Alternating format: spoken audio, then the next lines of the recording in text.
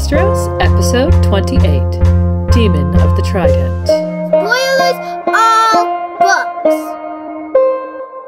Hi there, and welcome to another episode of Radio Westeros. I'm Lady Guinevere in Boston. And I'm Yolkboy in England, and today we have an episode all about Robert Baratheon and Robert's Rebellion, so thanks for tuning in with us. And just a bit of housekeeping before we get started. Some of you may know that we recently transitioned to a new podcast provider and therefore amended our RSS feed. So if you use a podcatcher app other than iTunes, please take a moment to stop by our website, radiowesteros.com, and click on the black and orange RSS button to view the correct feed. Most of our listeners have made the transition seamlessly, but we have discovered that some of the smaller podcatchers and apps didn't update properly, especially with the back catalog, so we think it's a good idea to make sure that your feed is grabbing from the correct place.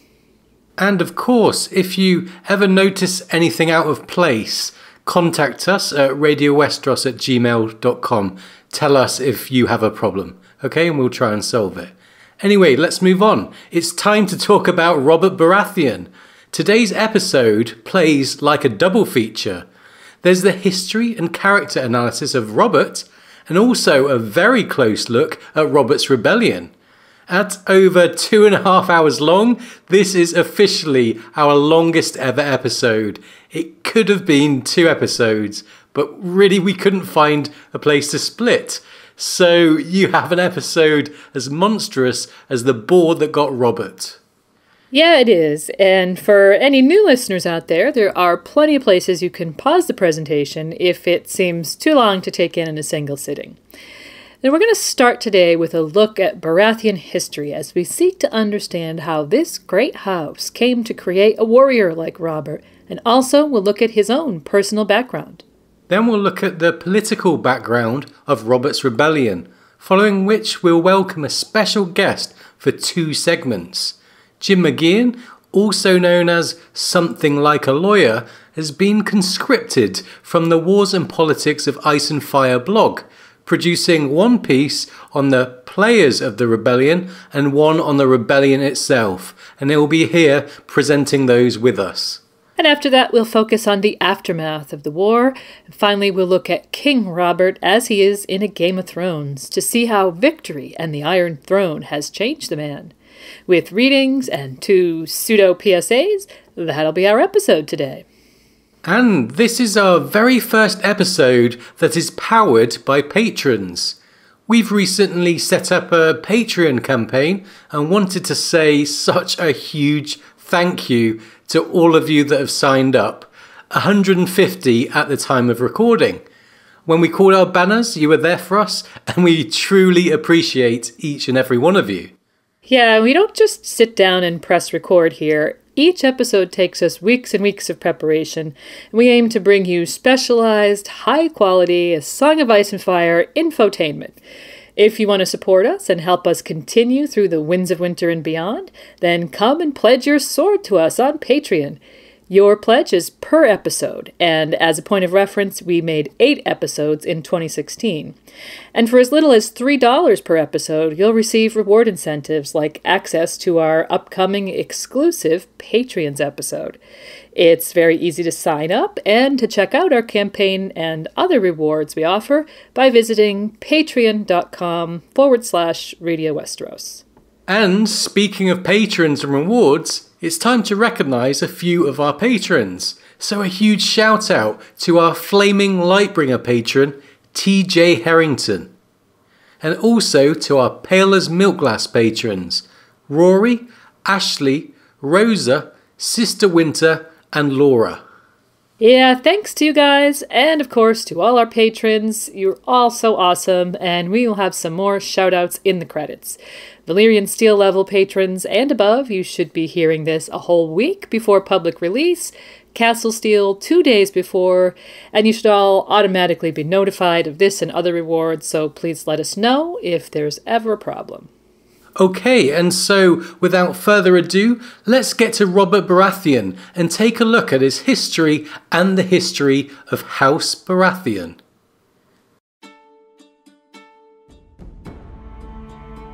His father had talked of him often. The peerless Robert Baratheon, demon of the Trident, the fiercest warrior of the realm, a giant among princes.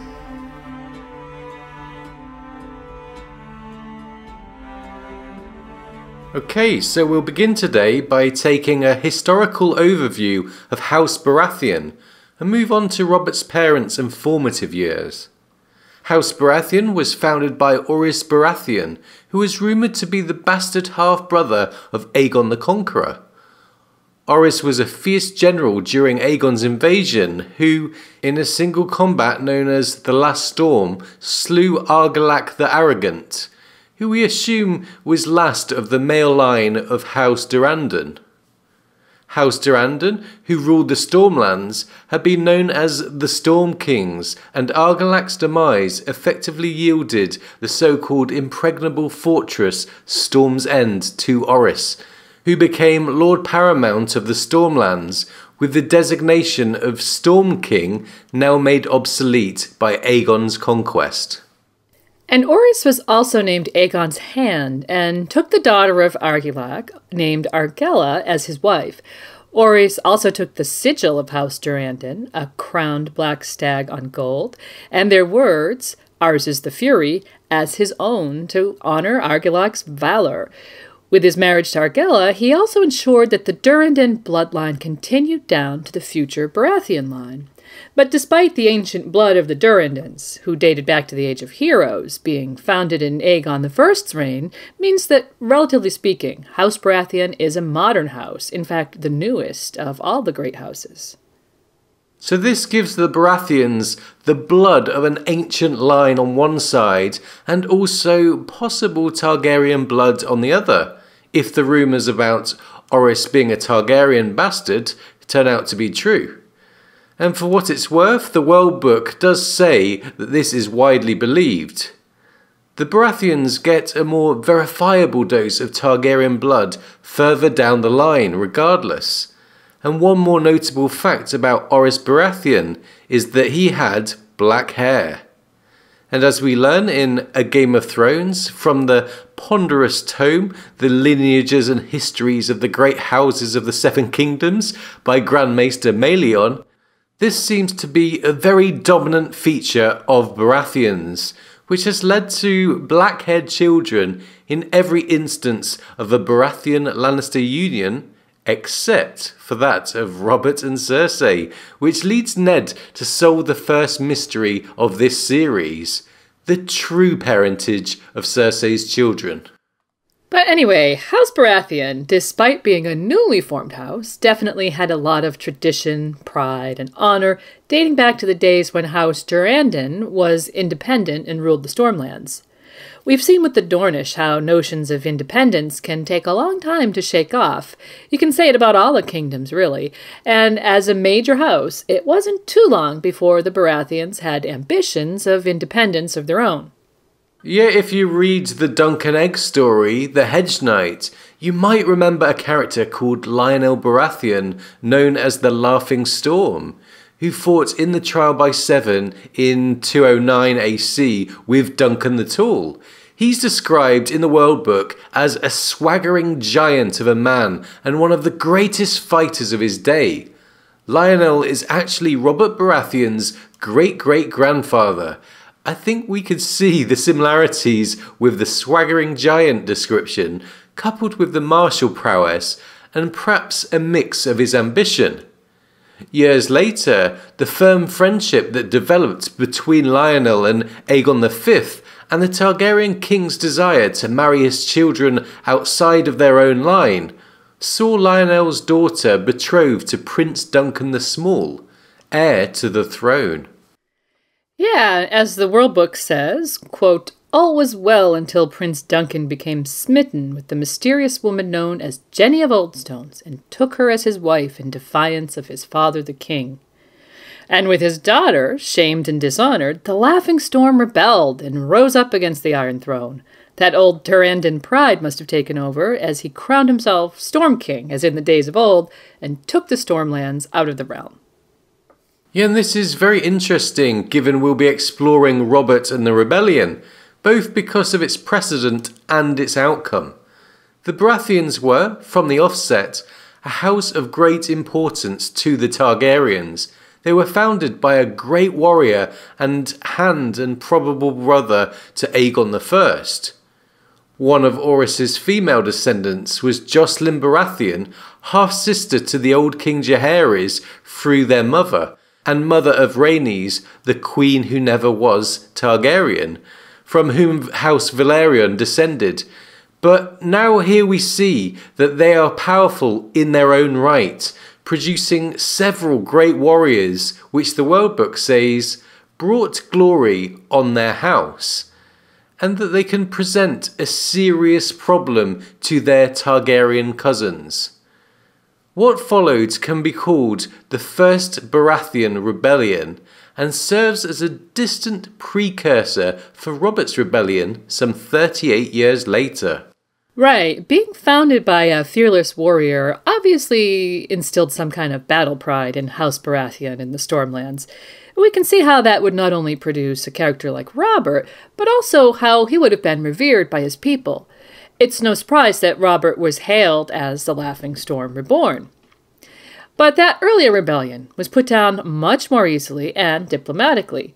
Lord Lionel yielded to Sir Duncan the Tall in a trial by combat, which was followed by Prince Duncan the Small renouncing his claim to the throne.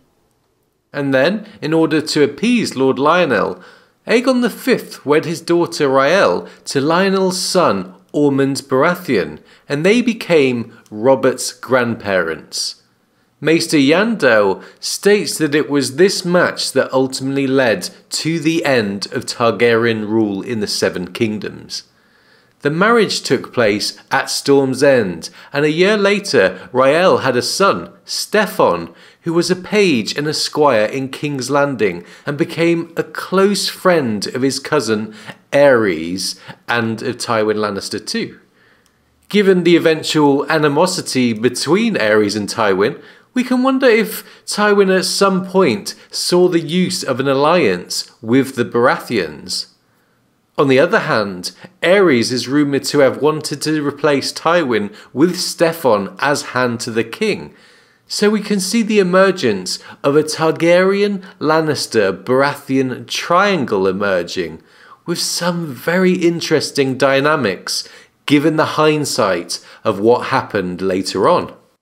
Well, anyway, Steffon Baratheon, the grandson of Aegon V, married Cassana Estermont, and she gave him 3 sons.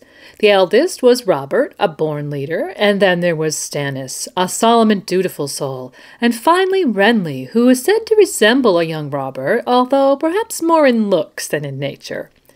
Armourer Donald Noy of the Night's Watch, the one-time smith at Storm's End who forged Robert's famous warhammer, described the brothers like this: Robert was the true steel. Stannis is pure iron, black and hard and strong, yes, but brittle the way iron gets. He'll break before he bends. And Renly, that one, he's copper, bright and shiny, pretty to look at, but not worth all that much at the end of the day. Yeah, an interesting description from Donald Noy. But tragedy befell the Baratheon family when Steffon was sent to the Free Cities by Aerys in search of a bride for Prince Rhaegar. After an unsuccessful journey, save picking up a quite wonderful checkered fool who likes to riddle, Steffon and Cassana returned to Westeros. But in sight of Storm's End, a sudden storm sunk their galley in Shipbreaker Bay, as Robert and Stannis, still boys here, looked on, leaving nothing but death for the crew and a profoundly changed Patchface. Here's the passage. The storm came up suddenly, howling, and Shipbreaker Bay proved the truth of its name. The Lord's 2-masted galley, wind-proud, broke up within sight of his castle. From its parapets his 2 eldest sons had watched as their father's ship was smashed against the rocks and swallowed by the waters.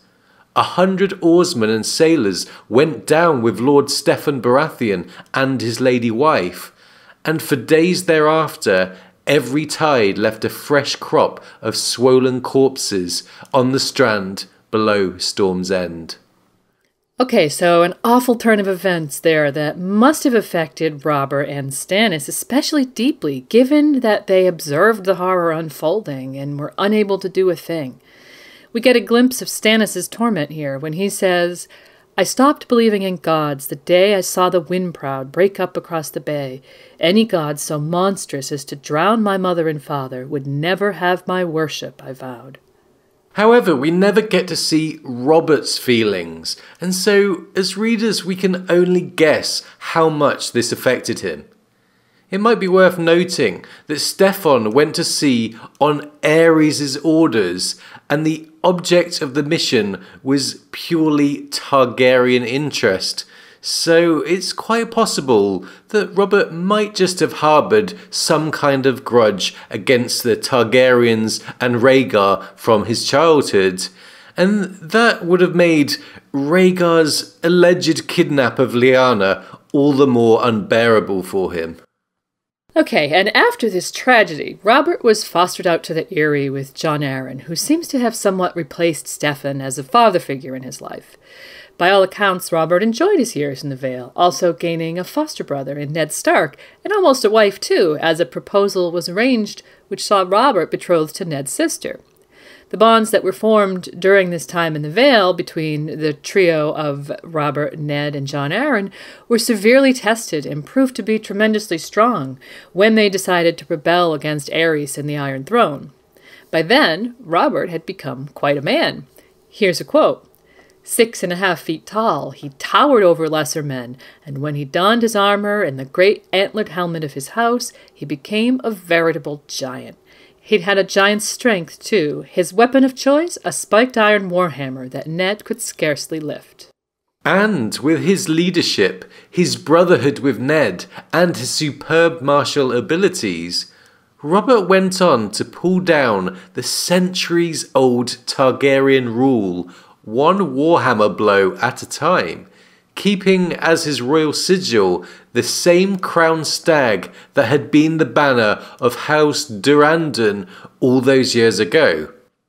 And with his Targaryen blood giving him the better claim, according to Ned, Robert sealed his throne.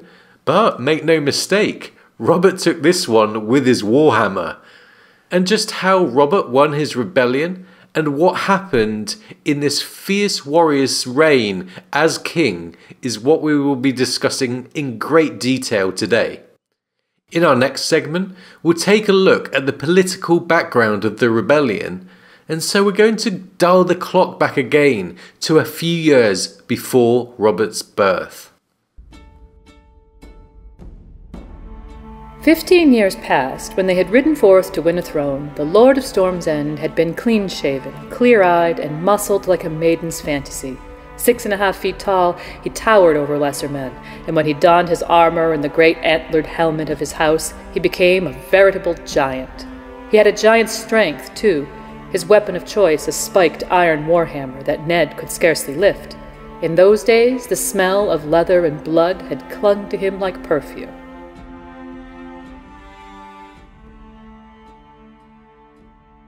Okay, so we're going to explore the political background of Robert's rebellion here, the casus belli, if you will, if you're partial to a bit of Latin.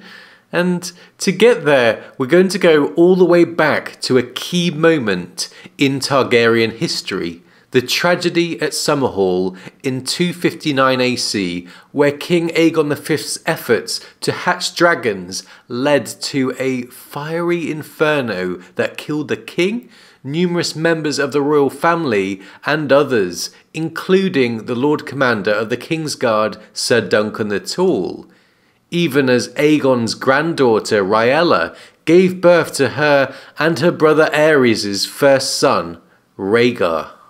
So, Summerhall was a Targaryen palace that had been the primary residence of Maekar I, and thus the childhood home of King Aegon V, known to his family and to us readers as Egg.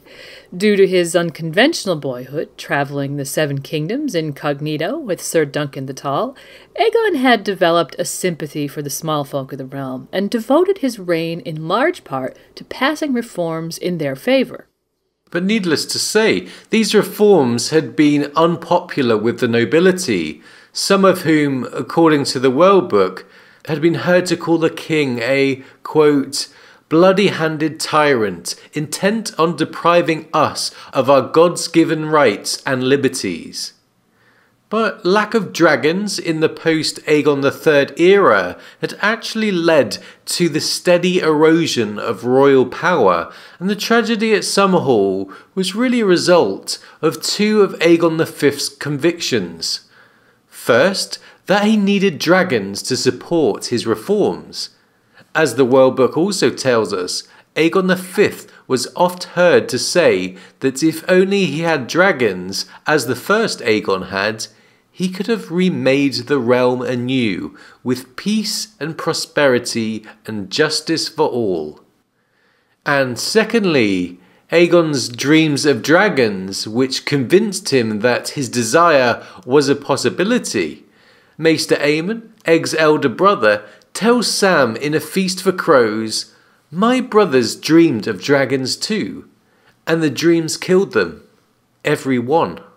And because Aegon was outwardly very sane and rational, and had been seen as a reformer who attempted to distance himself from the Targaryen tradition of incest, among other things, the seeming madness of the events at Summerhall, which apparently included sorcerers and wildfire, could only have reinforced the idea that even good Targaryens were subject to the darkness that had stalked the family in the centuries since the Doom. Well, the deaths of Aegon V, Prince Duncan, Sir Duncan, and so many others left the Targaryen dynasty bereft and changed the course of the Seven Kingdoms' history. Aegon's son, Jaehaerys, inherited the throne with his father's death. Jaehaerys was to have married Celia Tully, but had defied his father and married his own sister, Shaera. This followed his older brother Duncan's rejection of both Lionel Baratheon's daughter and his own claim to the throne in favour of marriage to a commoner known as Jenny of Oldstones, as we mentioned in the last segment. Both the prince and his Jenny perished at Summerhall. Aegon's third son, Daeron, had preferred the company of a young knight called Jeremy Norridge to that of Olenna Redwine, and had died in a rebellion some years previously. And so, in spite of the fact that Aegon's second daughter, Rhaelle, was ultimately wed to Ormond Baratheon, Aegon's reign ended without him achieving that network of alliances he had dreamed of to bind the great families to his own cause. And with Jaehaerys' teenage children, Aerys and Rhaella, wed to each other at the urging of a woods witch who had apparently convinced their father that a prophesied savior prince would be born of their line, there didn't seem to be any new Targaryen alliances in the making, just a diminished royal line struggling against the pressures of the realm. And pressures there certainly were, with the so-called Ninepenny Kings lurking on the stepstones and preparing an invasion of Westeros in support of young Maelys Blackfire's claim to the Iron Throne. While Jaehaerys wasn't known as a warrior, he was no fool, and he resolved to bring the battle to the Band of Nine rather than wait upon their invasion. While his hand and good brother, Ormond Baratheon, convinced him not to join the fight himself, his son Aerys was a squire in the force that Lord Ormond assembled to go to the Stepstones. And while Aerys was the only Targaryen in the army that would confront this new Blackfire threat, the force included representatives of many of the great houses. From the west came Lord Tytos Lannister's sons, Tywin, Tigget, and Kevin, and his brother Jason, along with 11,000 men. From the Riverlands, Hoster and Brynden Tully, and the new young Lord Commander of the Kingsguard, Sir Gerald Hightower. From the Stormlands, Lord Ormond, the Hand, and his son Steffon, and with them a young knight called Barristan Selmy. From the Iron Islands, Lord Quelon Greyjoy came with 100 longships, and from the Vale, Lord Jon Arryn, along with an obscure lord named Baelish. And because we know the Warden of the North was activated along with his counterparts in the East, West, and South, it's safe to assume that young Rickard Stark was also present.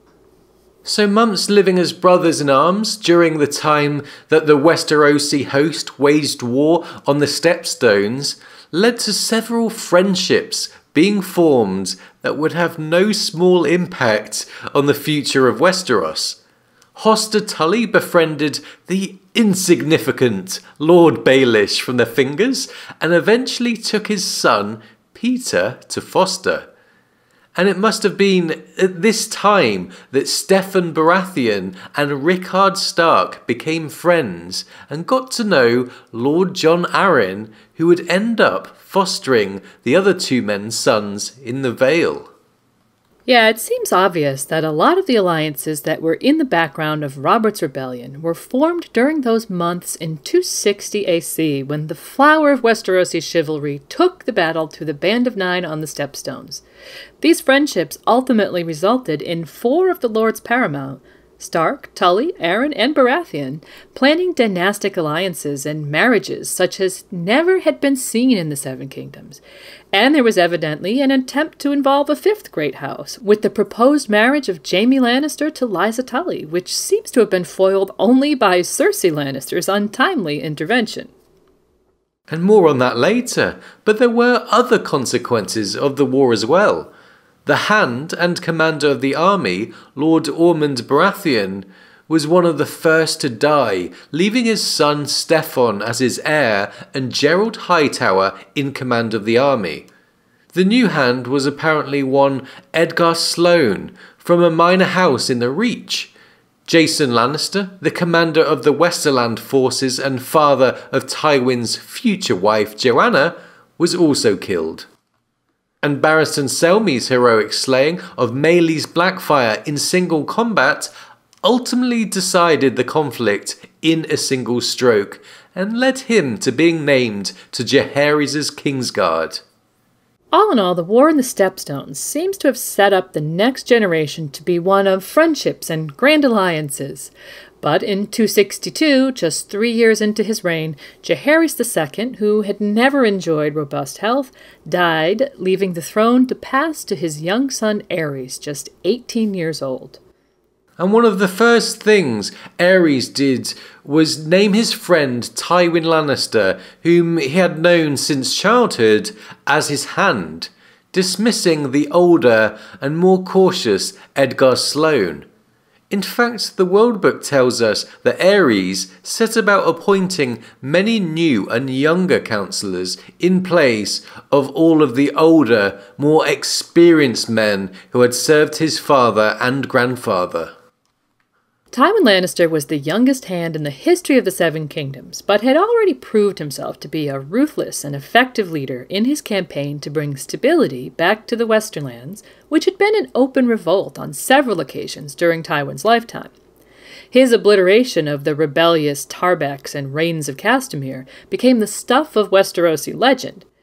As Aerys was a charming and spirited young prince who enjoyed a variety of entertainments and, quote, grand schemes, having someone of Tywin's more serious demeanor to handle the business of ruling must have seemed a gift from the gods at first. However, as Aerys grew older, pride and arrogance began to take the upper hand in his personality, and he grew increasingly resentful of Tywin's influence. Add to that an apparent rivalry or jealousy between the two men in the matter of Tywin's wife Joanna, and in time the relationship between the two men frayed from a close friendship to being outright antagonistic. The World Book records Aerys humiliating his Hand on several occasions and refusing to accept his resignation when Tywin tried to give it. And so Tywin Lannister remained in King's Landing as Hand for nearly 20 years. In the meantime, we're told that Rhaegar, born on the day Summerhall burned, grew up to be melancholic but dutiful and learned. Robert Baratheon, born in the first year of Aerys' reign to Aerys' cousin Steffon, and Eddard Stark, born the following year, were fostered with Jon Arryn at the Eyrie. Eddard's brother Brandon was betrothed to Hoster Tully's daughter Catelyn, while Lyanna Stark was promised to Robert Baratheon. It's plain from the record that Tywin Lannister harbored hopes of marrying his daughter Cersei to Prince Rhaegar, in spite of Rhaegar's eventual marriage to Elia of Dorne. And we hear in A Feast for Crows and in the World Book that there was a match between Jaime Lannister and Lysa Tully in the making. Yeah, we discussed Tywin's plans for marrying his children off in our Tywin episode, if you've heard that one, with the takeaway that there was something positively strange about it, as he rebuffed the plans his wife Joanna had laid prior to her death in favour of a much less clear course of action that involved primarily keeping Cersei at his side in King's Landing, no doubt with the hopes of catching Prince Rhaegar's eye. Rhaegar's marriage to Elia of Dorne, who was reputed to be frail and sickly, seemed to bother him not at all, and the irony that his late wife had at one time hoped to marry their son Jaime to Elia seemed lost on him, if not on us readers. Right. So, we mentioned in the last segment that Robert's father, the king's cousin Stefan, perished with his wife in a shipwreck after a trip to Essos on the king's business, searching for a suitable Valyrian bride for Prince Rhaegar. The loss of Stefan and Lady Cassana was a huge blow to their children, and, as we said, we do wonder if Robert harbored resentment against his royal cousins for their part in his parents' death. It would seem only natural, although it's never explicitly mentioned. But in spite of fissures that grew as Aerys' reign progressed, the basic alliances forged during the War of the Nine Penny Kings remained in place as that generation of young men grew up and raised their own families to adulthood. 5 of the ruling lords paramount during Aerys' reign had served together on the Stepstones, and the son of a 6th now ruled the Stormlands.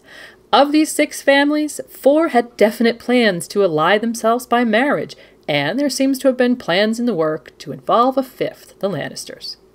And these alliances are the basis of the idea that has somewhat taken hold in the fandom that those lords plotted to form a power block that could force the monarchy to bend to their own will.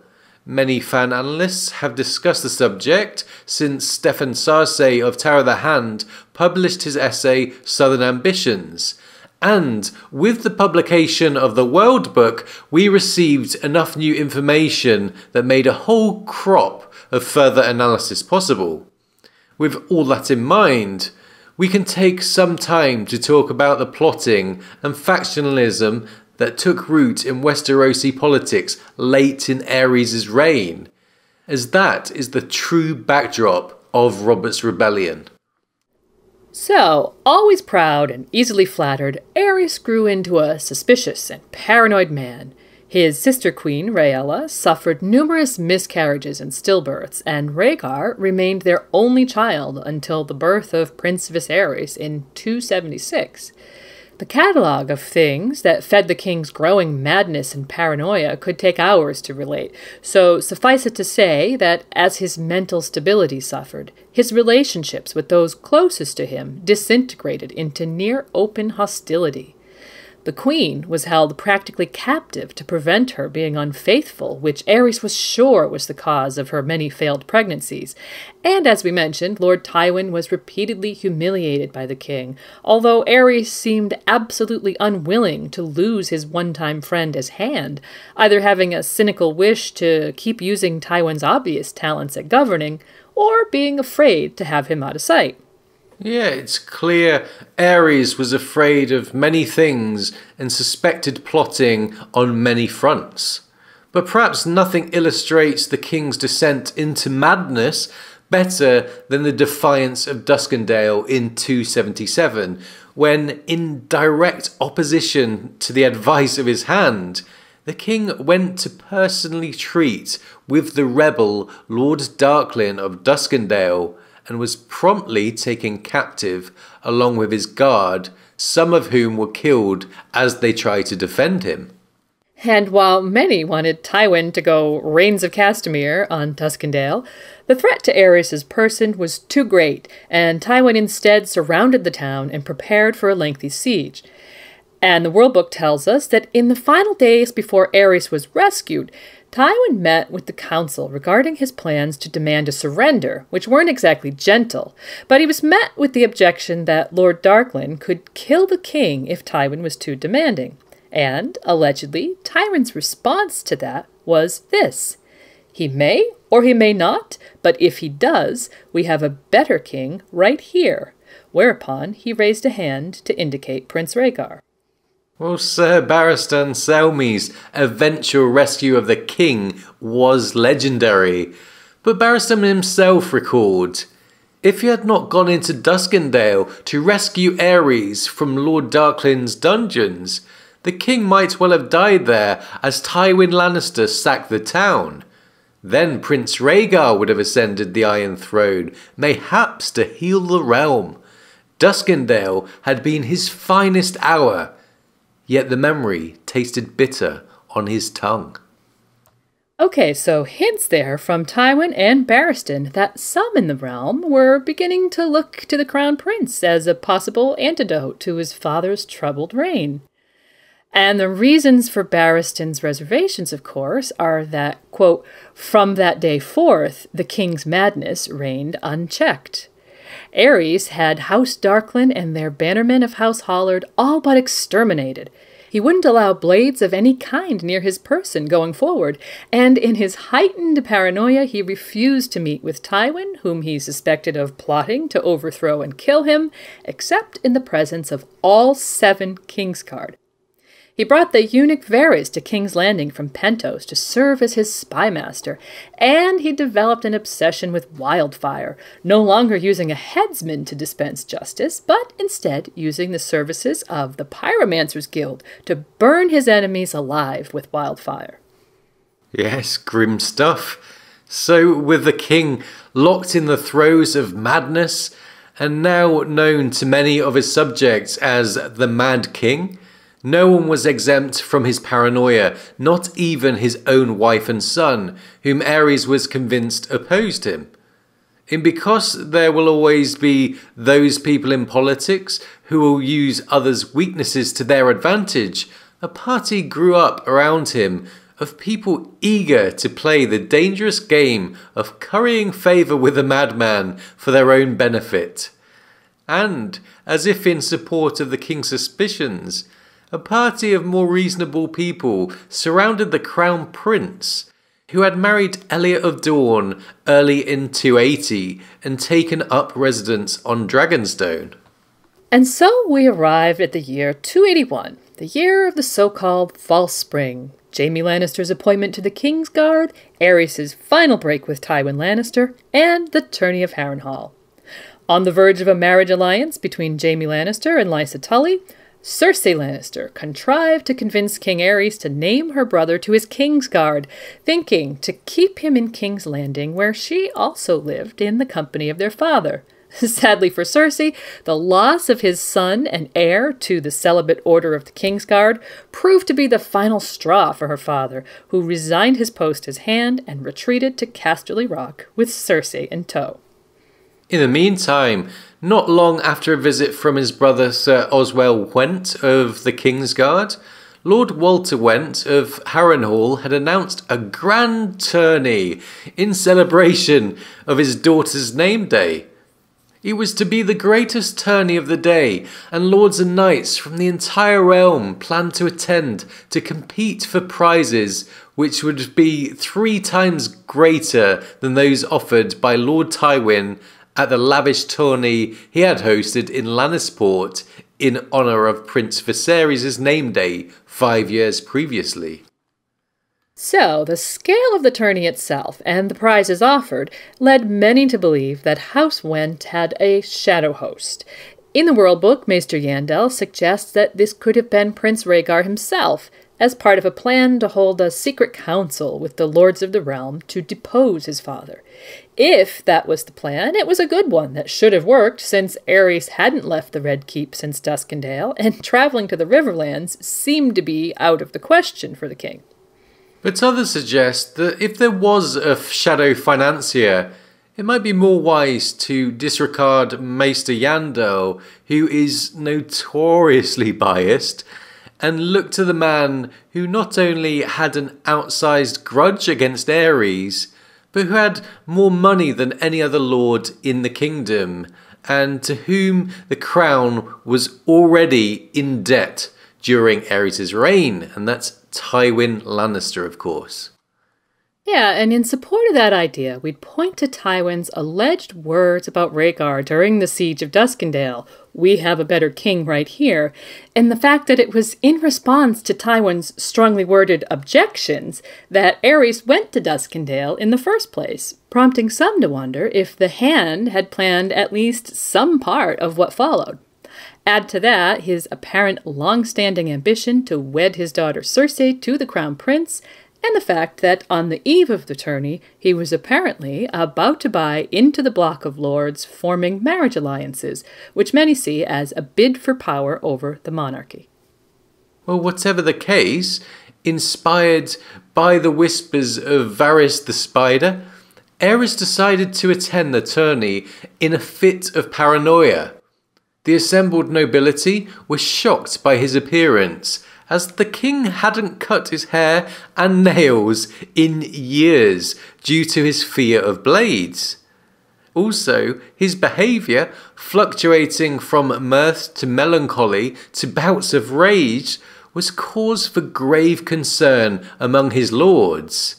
And then there was his legendary paranoia.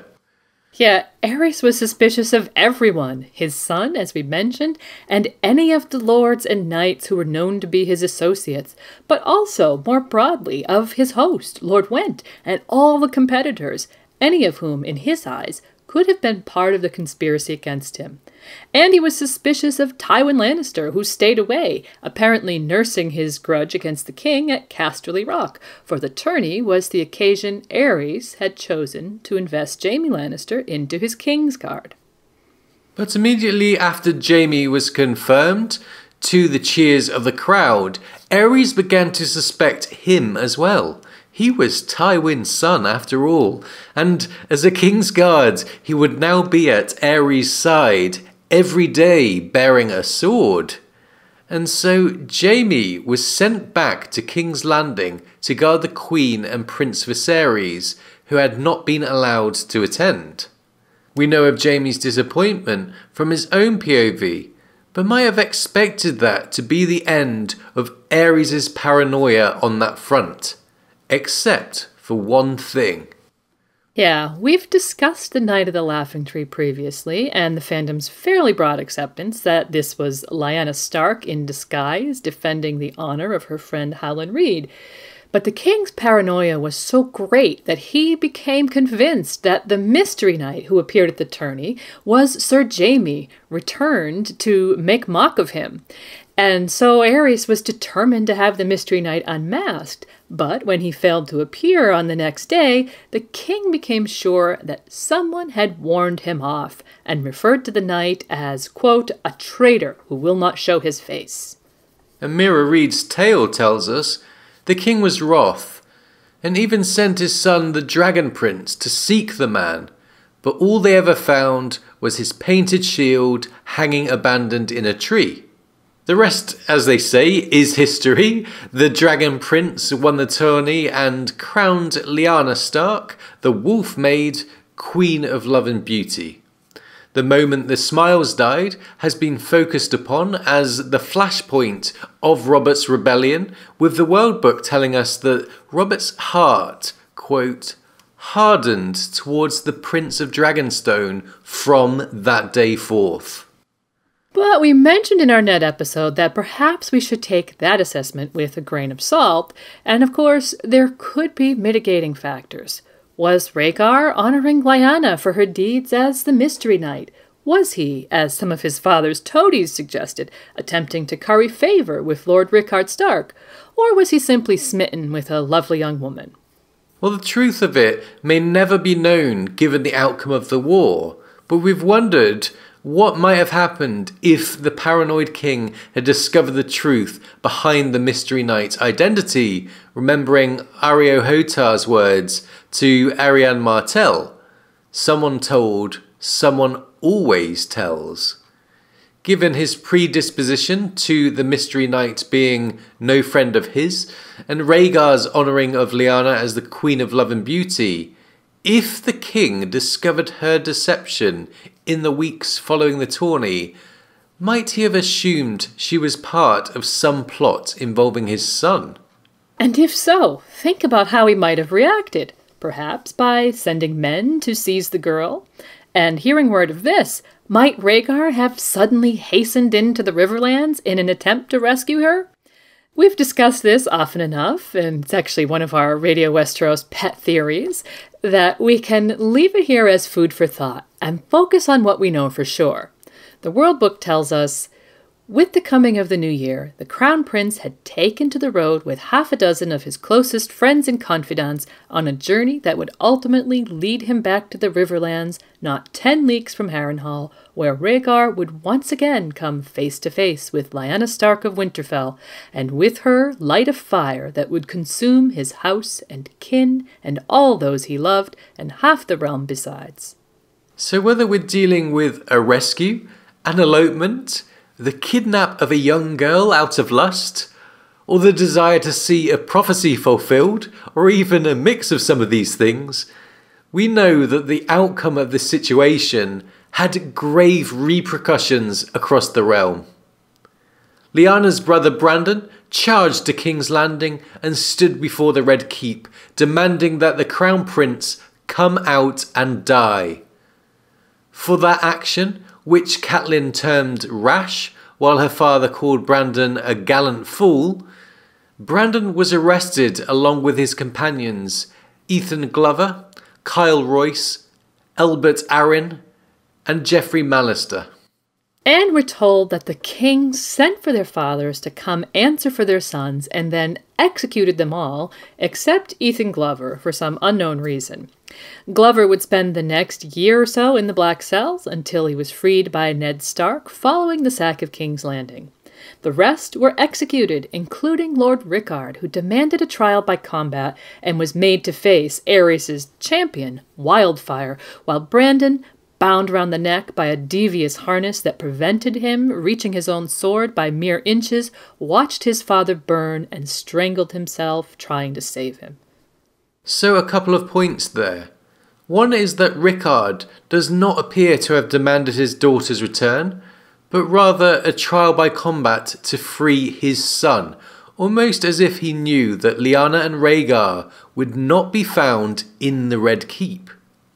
Secondly is the curious case of Ethan Glover, who is the only member of Brandon's party to survive, and then months later, again, is the only member of the group Ned took with him to the so-called Tower of Joy, who might have had an opportunity to speak personally with Rhaegar, and altogether this makes us very suspicious of the reason that George permitted Ethan Glover to live.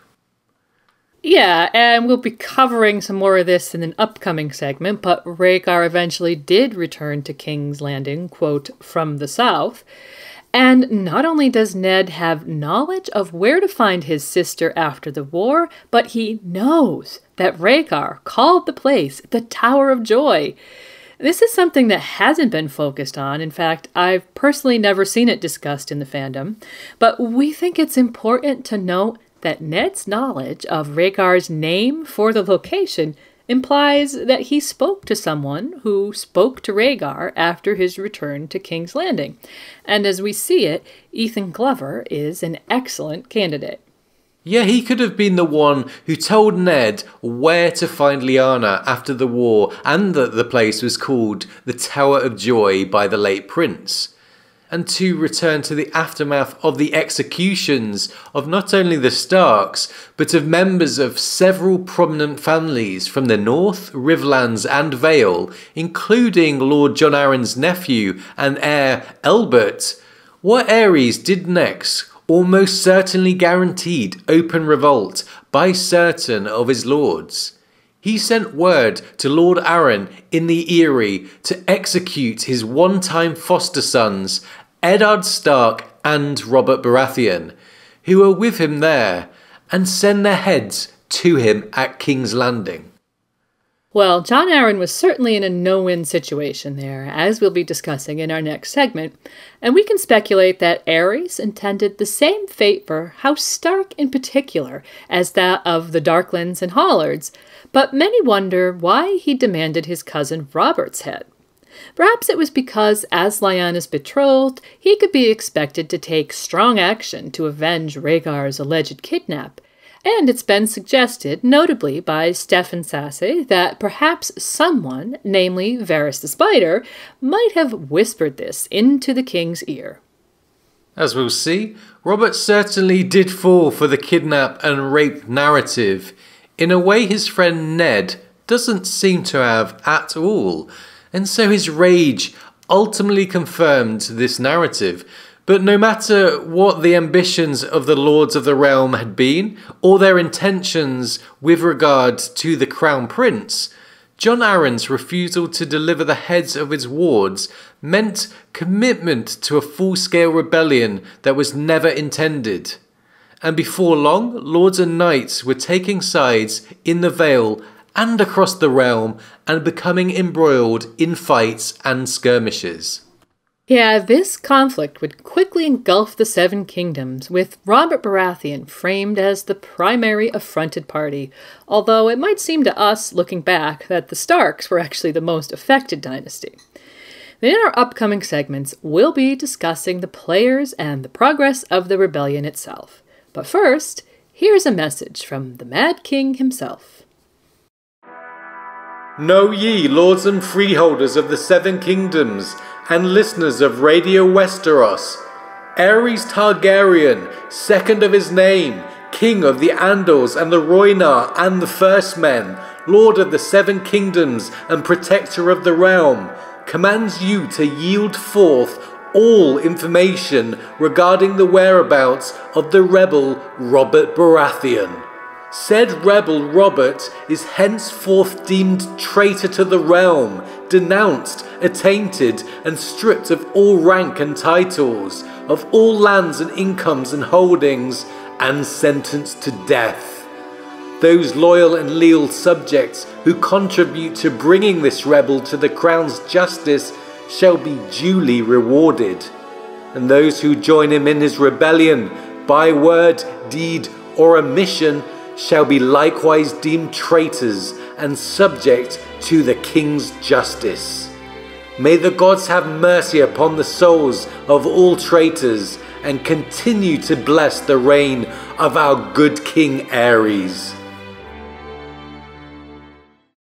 When it comes to warfare, we have to look at the leaders of each side and the objectives they've set out. Not every belligerent seeks the same thing, after all, and these objectives give insight as to why the actors make the decisions they make, and how they carry them out on the tactical, operational, and strategic levels. And for an introduction to the players in Robert's Rebellion, we're joined by Jim McGeehan of the Wars and Politics of Ice and Fire blog for the first of two segments he's prepared for us today. Hello, Jim, and welcome to Radio Westeros. We are delighted to have you join us to lend your expertise in military analysis as we cover a topic that's so important to the foundation of A Song of Ice and Fire. Hi, Lady Gwyn. Happy to be here, and I'm looking forward to going through the rebellion itself later with Yolkboy. But first, you and I are going to go over the key players, which I think we all agree is an important starting place. Both sides have their senior leadership and major subordinate commanders, and several prominent actors took no part in the initial outbreak of the war, making them potential allies, enemies, or just intriguing wrinkles in the operational and strategic battle space. So there's actually quite a bit of ground to cover. Yeah, there is. You've suggested that the rebels are the easiest to understand because their objectives are overt and unified, so let's start with them. At the outset of the war, the principal rebels are Robert and Eddard. These two are both young men, under 20 years old, and heads of their respective regions. But besides that, the two couldn't be more different. Robert was brash and boisterous, endlessly charming, and one of the strongest fighters of his day. Eddard was thoughtful and methodical, patient and grim. Opposites attracted in this case, and the two were the best of friends. And both men had a single purpose at the outset of the rebellion. They had been marked for death by royal writ, so their objective was first and foremost to stay alive and defend themselves. The two also had deeply personal motivations against the crown, stemming from the supposed abduction of Lyanna Stark, Eddard's sister and Robert's fiancée, by Rhaegar Targaryen, Crown Prince of the Seven Kingdoms. Eddard had additional motivation, and some might even argue that it's his primary motivation, to bring his family's and Bannerman's murderer to justice, and to stop this sort of thing from happening again. Now, both Ned and Robert had been wards of Lord Jon Arryn and were in the Vale when Aerys called for their heads. Jon Arryn held one of the highest ranks of lordship and was over 60, among the oldest of the higher-ranking lords. He'd already served in the War of the Nine-Penny Kings, as we mentioned, and he was politically tied to both the Starks and the Baratheons. Jon Arryn's motives are also easy to determine. Commanded by the king to violate his guardianship contract, Arryn's refusal meant that he was also marked for death by the Targaryen regime. That's right, Lady Gwyn. Arryn was put into a zhugzwang, a kind of damned if you do, damned if you don't scenario, by Aerys II. If he complied with the demand, he would have forsaken one of the most preciously held concepts in Westeros. But if he refused, he was a traitor to the realm. Forced into a difficult decision, Jon Arryn made the choice to fight for the rebels. So, the one rebel who didn't have the same threats to his person is Hoster Tully, Lord Paramount of the Riverlands. Hoster Tully was certainly an ambitious man. He had attempted to marry off his daughters to both the Starks and the Lannisters. One alliance had fallen through not so long before, when Jaime Lannister was named to the Kingsguard, and the other more recently, when Catelyn lost the now-deceased Brandon Stark. However, the Tullys weren't on the chopping block in the way the other rebels were. Aerys wasn't calling for Catelyn's head, or Hoster's for that matter, the way he was calling for Robert's and Eddard's. However, Aerys had also seized and executed two members of the Mallister family, a family which owed their allegiance to the Tullys, so Hoster couldn't just sit the war out, lest his other vassals feel he wasn't offering them his protection. Overall, however, we can see that the rebels presented a fairly unified front with coterminous objectives. And at first glance, the royalists would also have the same objectives from the king down to loyal vassal, the pacification of the rebellion and the continued security of the royal family. Yet not long before, Lord Owen Merryweather, then the Hand of the King, had noted that the court was divided between Rhaegar and Aerys Targaryen. Factional differences dominated the royal court, and this period in time would be no exception. Right, Aerys II had been looking to exert sole and supreme power within his kingdom since his coronation. He desired to crush the rebellion, execute the rebellious lords paramount, and permanently eliminate all threats to his rule. Now, given his mental instability and the previous experience at Duskendale, Aerys was attacking this problem not with the scalpel, but with the axe. And so the Starks, Arryns, and Baratheons, one and all, would suffer the fate of the Darklands and Hollards should Aerys have his way. Rhaegar, however, is much more mysterious in his motives, because he never shared them with the greater public or recorded them for posterity. He was certainly inclined to want to protect his life and his position as heir to the Iron Throne, but the reasons to why he abducted Lyanna, the actions that set the wheels in motion for the rebellion, were unknown to the Westerosi public, and this led people to invent all sorts of wild theories. On one hand, from Robert himself, you have the vision of Rhaegar as a rapacious fiend, stricken by the beauty of Lyanna, who descended upon her and stole her away to his secret lair, no doubt cackling maniacally as he did so. The Targaryen account, as laid down by the self-styled Viserys III, is that Lyanna and Rhaegar were one true love's eloping, and Rhaegar fought the war to keep the woman he loved. Obviously, there's no small amount of bias in both of these accounts, depending on how the war itself is viewed, with the truth only known to a select few individuals. And while Rhaegar himself was missing for a good portion of the initial war, the pro-Rhaegar faction did have a prominent champion in Lord Jon Connington of Griffin's Roost. A Stormlander, Connington elected not to follow his liege lord, but instead fought for the crown due to his close friendship with Rhaegar Targaryen. As boys, the two had served as fellow squires, but Connington's attraction seems to have been a bit deeper than that. From his own point of view, it appears he was infatuated with Rhaegar. So, unlike other actors, Connington had no great political goals, only personal ones with military and political means. Connington desired to destroy Robert and prove his own worth and value to his Silver Prince. Connington was a young man, and for him, this sense of worth and value was tied to his skill at set-piece battle, and as such, he would attempt to wage traditional battles to beat the rebels on the field. Yeah, and while many of the senior lords sided with the rebels, two of them sided with the crown, Lord Mace Tyrell of the Reach and Prince Doran Martell of Dorne.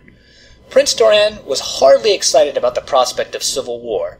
Rhaegar had insulted his wife Elia Martell, Doran's sister, by abducting Lyanna Stark, and he was a cautious, patient man besides, loath to commit a large number of resources to a risky campaign. Yet his objectives were still quite clear. His family was married into the royal line with Elia, and her and Rhaegar's infant son Aegon was the heir to the heir and would provide House Martell with an incredible amount of political influence when he eventually assumed the Iron Throne. Lady Elia and both of her children were also in the Red Keep, along with Doran's uncle, Lewin Martell, one of Aerys' Kingsguard.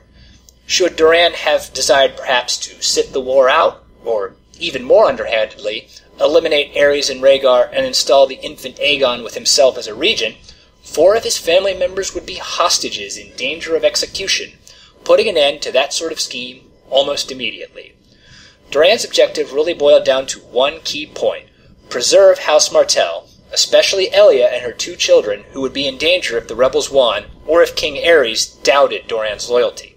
If he could win, and Aegon's future remained secured, then Prince Doran could maintain his position as one of the most powerful lords of the realm. Now, Lord Mace Tyrell is an interesting case because he has no ties to either side in the war. He has no marriages or fosterages. It's not even clear if any of the senior leaders on either side associated much with Mace in either formal or informal capacity. He was, however, a politician of his age, looking to advance his family's power and influence over the 7 kingdoms. Mace was looking to defeat the rebels and advance to a position of especial prominence within the court, and if Mace commanded the single largest detachment of royalist forces, he was in a prime position should he win. While he couldn't supplant Doran as an in-law to the current heir, should he become the hero of the realm, much and more would be open to him, whether it be court positions, betrothals, or influence in directing policy and adjudicating disputes in favor of House Tyrell. All right, but not every senior lord desired to join the war, and unlike Doran Martell, some lords had more success than remaining uninvolved. The most prominent of these was the former Hand of the King, Tywin Lannister, Lord of Casterly Rock. Tywin was a veteran politician and warrior who had spent a long time working on behalf of the crown, first in the War of the Nine Penny Kings, and later as Hand of the King for King Aerys. But their relationship had soured once Aerys had made it clear that he would not tolerate gossip that named Tywin as the de facto ruler of the 7 kingdoms, to the point of slicing the tongue of Tywin's retainer, Ilyn Payne, as well as other petty mockeries. Other than the proposed marriage alliance between Lysa Tully and Jaime that had come to naught when the latter joined the Kingsguard, he had no connection to the rebel coalition. On the other hand, like Doran, one of Tywin's family members was a Kingsguard member and thus a hostage in Aerys' court, preventing him from openly siding with the rebels. However, that could work in reverse as well. A hostage is a single-use weapon. Once you kill the hostage, you lose the power that the hostage granted. So if Aerys attempted to harm Jaime to force Tywin into action, it could easily have pushed him into the rebels' camp out of vindictive revenge. And when it comes to Tywin's objectives, Tywin had long made it his goal to establish the Lannister name into a position of dominance, reversing the decline his house had suffered under his father. Had he entered the wrong side of the war, all his long work would have been for naught. Thus, he needed to consider his moves very carefully. And also setting out this war was the aging Lord Quellin Greyjoy, another veteran of the War of the Nine Penny Kings. Lord Quellin had for years sought to increase ties between the Iron Islands and the 7 kingdoms, bringing maesters in education to the High Lords of the Iron Isles, and ravens to carry messages back and forth. He sought to end practices which set the Ironborn apart from the rest of Westeros, such as thraldom and reaving. At first glance, Lord Quellin seems to be the type of lord to have joined the war on one side or the other, strengthening ties completely, but 2 big problems stuck out at him. The first was simple. The war was primarily on the east coast of Westeros, which meant that the Ironborn would need to sail all the way around Dorne to strike at either Robert or Aerys in a meaningful fashion. The second is that the risk of loss had the potential to undo all of Quellen's reforms. Loss of prestige and a backslide could lead to a popular uprising among the Ironborn, and a popular uprising could easily hone in on Quellen's reforms, unpopular with the fundamentalist worshippers of the drowned god. Quellen might be 6'6" and strong and quick with a long axe, but he would be hard-pressed to fight 2/3 of the Iron Islands by himself.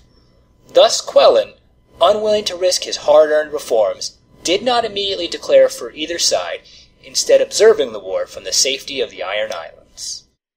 Okay, so what's really striking about these commanders is that about half of them are young men who are getting their first taste of war. Robert, Eddard, Jon Connington, and Prince Rhaegar himself are all young men around 20 years old. They'd never experienced warfare before. In fact, the closest they'd ever been to war was the tourney field or the melee circle. Right, and that none of these young men, or any of the other young commanders, were noted to balk at the grim task of war shows that their objectives were firmly held in their minds. For all of them, the accomplishment of those objectives was of paramount importance, enough so that they were willing to put their lives on the line and willing to fight to achieve them. That says something about the mindset of these commanders, and that's why in this war you see very few defections. They all believed in their cause so strongly that their causes remained united up until victory was either assured or out of reach. Certainly helped by the fact that one of the primary objectives for the war on both sides was the death of the other party. We'll see it play out on the battlefield, that no matter how bleak it gets, both sides are ready to fight. Yes, we will see that. So, it's really been great talking with you today, Jim. Thank you for being with me. My pleasure. And now that we've been introduced to the main players, it's time to dive into an analysis of the rebellion itself. Jim has provided the analysis for that segment as well, and so he'll be continuing on with Yolkboy in just a moment. But before they begin, we have another public service announcement for our listeners. Attention, all residents of the Seven Kingdoms and listeners of Radio Westeros. Robert Baratheon, Lord of Storm's End, does implore you to support, by word and deed, his defiance of the false King Aerys, who by his deeds has broken covenant with his subjects and abandoned his duty as liege lord and protector of the realm.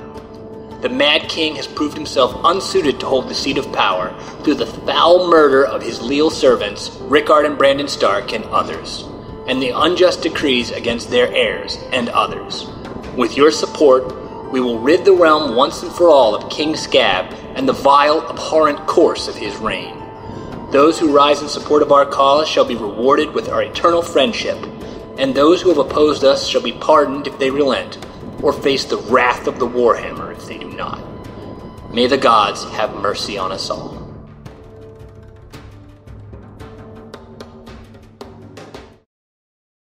Okay, Robert Baratheon's call to arms there. And if you listeners believe in Robert's cause, don't forget to volunteer. And now we have Jim from Wars and Politics of Ice and Fire blog back to discuss the rebellion with us. So far we've looked at the background and all the players, and now we're going to walk through the course of the rebellion, conflict by conflict. Hello, Jim. Hi, Yolkboy. Glad to be here to talk with you about the battles of Robert's Rebellion, at least the ones we know about. Since there appears to be a gap between the Battle of the Bells and the Battle of the Trident, there could have been other, smaller conflicts that we haven't heard about, but these are the major ones that we hear about during A Song of Ice and Fire and from the World Book. Right, and we have 9 major conflicts to consider today, and we're looking forward to presenting Jim's analysis here. So to get us started, let's recap that the hostilities began when Aerys II demanded the heads of young Robert Baratheon and his foster brother Eddard Stark, who were at the time visiting their foster father Jon Arryn of the Vale, and thus under his protection. As mentioned in the last segment, it was a tough position for Lord Arryn to be in, but ultimately his decision was clear. No matter what the outcome, he would refuse the king's demand. Gulltown. And so, of course, when that refusal came, it meant war. There was no other alternative. The hand of the king at the time was Lord Owen Merryweather, a friendly man, but not a capable one. Up until this point, he had been known largely through throwing the largest feast and laughing the loudest at the king's jokes. Lord Owen thought that he could win the battle with words, and so he sent out missives demanding that the nobles execute the rebels, and never once stirred from the capital, dumping the risk to subordinates while he remained safe in the Red Keep. Most nobles didn't take Owen up on his order, but a few of them listened and drew up arms in favor of House Targaryen. One of these lords was Mark Grafton, the Lord of Gulltown. Right, and Eddard and Robert couldn't remain in the Eyrie. They needed to return to their own strongholds to marshal their own troops. It was simple enough for Eddard. He needed to just head north across the Bight. But Robert couldn't march south without going past King's Landing, too close to Aerys and royalist forces. He would need to sail to Storm's End to rally his own forces, and that meant he would need to sail from the Vale's only port, Gulltown. So Jon Arryn marshalled his forces and marched, intent on taking the port. Yes, and this would be Robert Baratheon's first battle, and it would be a trial by fire. Attacking a city is easier than attacking a castle, since a city is designed to be accessible, while a castle is designed to be a fortress, but it's still no easy task. The walls of the city are a potent defensive multiplier, which would neutralize the rebels' advantage in numbers. And so with time a factor, the rebels had to take the city by storm, or not at all. So imagine being a minor lord of the Vale, called to battle against the mighty House Targaryen. You know your history, and you know what happened to the Blackfyre pretenders when they thought they could rebel. Any rational lord would worry about the future, and then you see Robert Baratheon is the first man on the walls, slaying Mark Grafton in a duel. Lord Arryn was well over 60 and was astride his warhorse leading his troops. What an unbelievable sight that must have been to those doubting lords.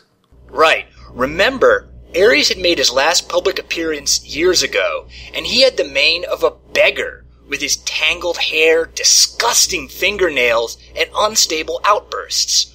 Robert was every inch the warrior, and it inspired his troops. As we hear Lord Borrell state to Davos, he fights the way a king should fight. So from a morale perspective, this gave the rebels a huge boost of certainty, right? This wouldn't be the disaster at Duskendale. These rebels were serious, and when the news reached them about Robert and Eddard escaping the Vale and returning to their ancestral holds, to surround themselves with their own bannermen, it would raise morale even further. Combined, the North, the Vale and the Stormlands could field a mighty host, one large enough to threaten the walls of King's Landing, and should they close the alliance with the Riverlands, they would have roughly half the country on their side, a greater force than any of these unsuccessful rebels had in generations past. But Aerys was not about to take this failure lying down. When Robert escaped back to his own lands to raise troops and further trouble the Targaryen regime, Aerys grew angry at his hand's failure to prosecute the war and suspected him of disloyalty. He dismissed Owen Merryweather and exiled him from Westeros with his entire family, and appointed a new, more vigorous hand, Jon Connington of Griffin's Roost. This itself is a fascinating choice with severe political implications. Connington was certainly a close friend of Rhaegar's. There was no question of conflicting loyalty to Robert, and as a Stormlander, Aerys could show that Robert didn't command loyalty over every Stormlord, to prevent others from perceiving a bandwagon effect. However, there was a flip side, in that in the time before Robert's rebellion, Aerys was quite suspicious of Rhaegar's own faction, and in naming a devoted Rhaegar loyalist, he risked giving a previous rival faction the power of the kingdom behind him. This means that Aerys must have considered Rhaegar less of a threat than Robert's faction for sure, or that Rhaegar couldn't realistically oppose him with Robert active on the field. And so Aerys would focus the fight against Robert every step of the way. True. And Eddard's journey was no less dangerous. When he came ashore at Sweet Sister, he came face to face with Lord Godric Borrell. And Lord Godric mentioned that the Targaryens were looking for him, and he could be richly rewarded if he turned him over to Aerys. Eddard, showing remarkable political astuteness, pointed out that if the rebels won, then it's bad for the cautious Lord of Sisterton. But conversely, if Eddard was never there, then Lord Borrell would be safe, no matter which way the war went.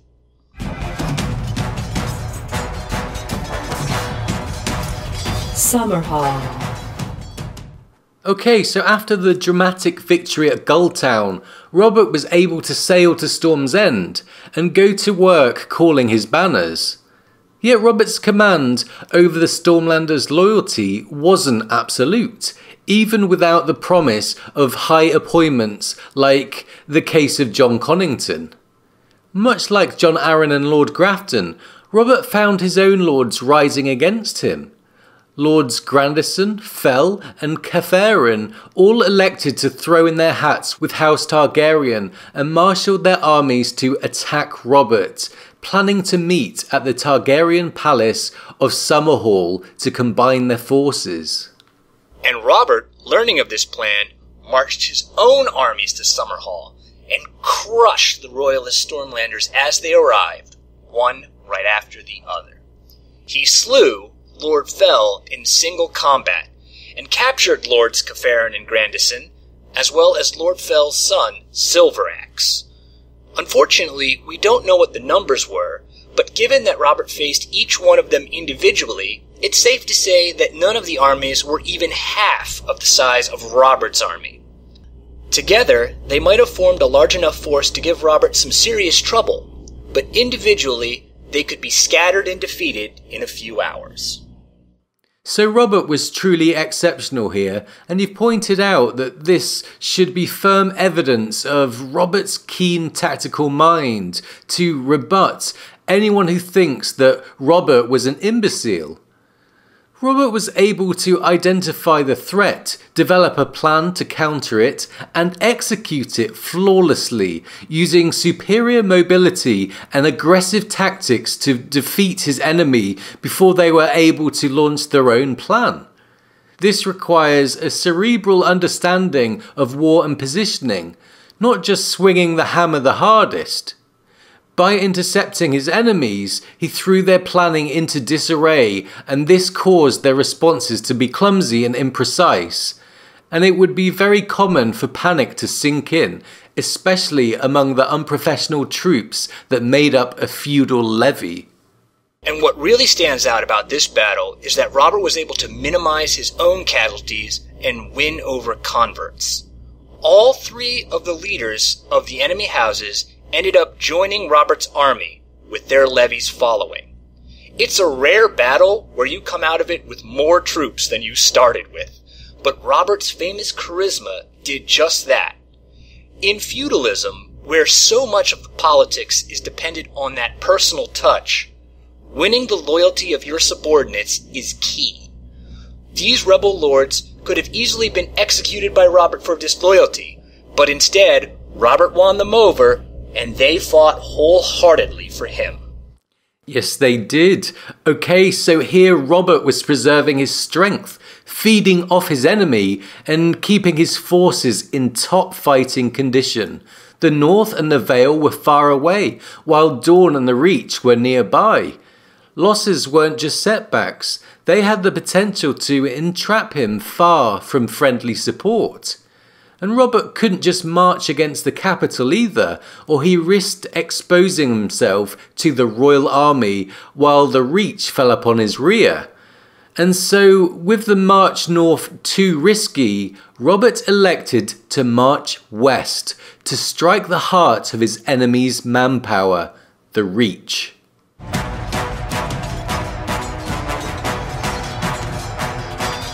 Ashford.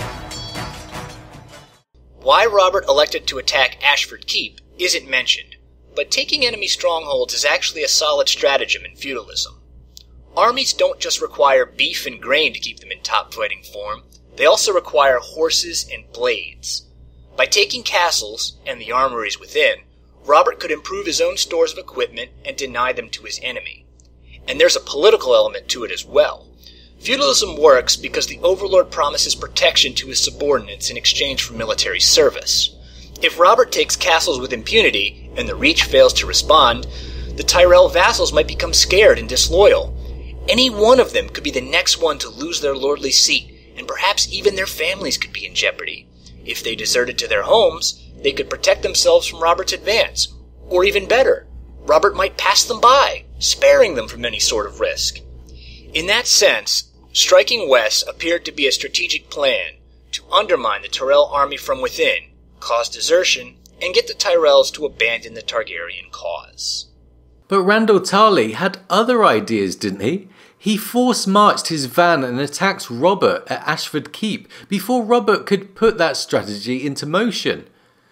Much like the battles of Summerhall, there's little information in the text about the Battle of Ashford as to the tactical formation as it happened. All we really know are the results.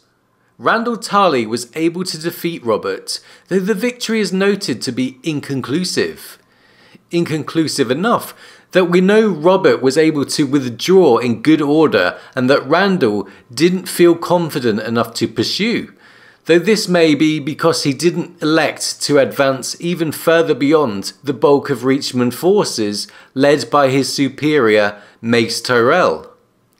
We do know that Randyll Tarly is an experienced, intelligent general and could easily analyse and assess battlefield risk, so his election not to pursue was likely derived from battlefield judgment and not any standing orders from the Tyrells, or Tarly would have likely smouldered at bad orders costing him the war. Well, suffice to say, this was an incredible morale boost to House Targaryen, as the rebels at this point seemed to be able to move with invincible momentum. But at Ashford, Randyll Tarly slew Lord Cafarin, that one-time loyalist who joined Robert after Summerhall. When Tarly sent Cafarin's head to Aerys, the capital received physical proof that victory was not impossible, and King Aerys could demonstrate tangibly that treason would be punished in the harshest possible way. Cafarin's head was proof of power for the Targaryen regime, and a promise that the war would not be over quickly.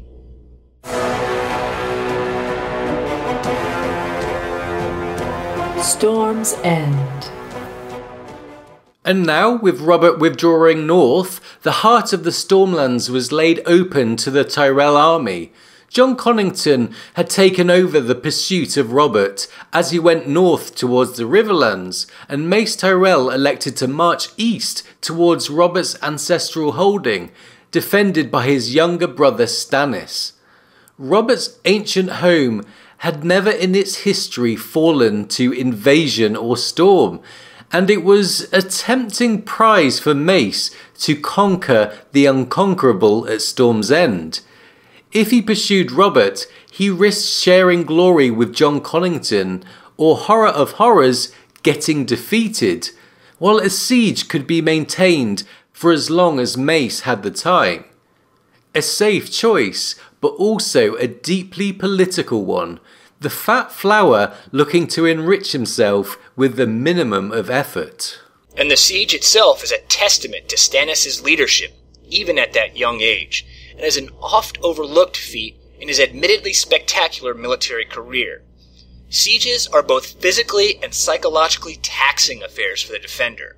When supplies dwindle, rationing means that each soldier is in a physically weakened state, and as time stretches on and stressors continue to pile on, each soldier becomes anxious and agitated.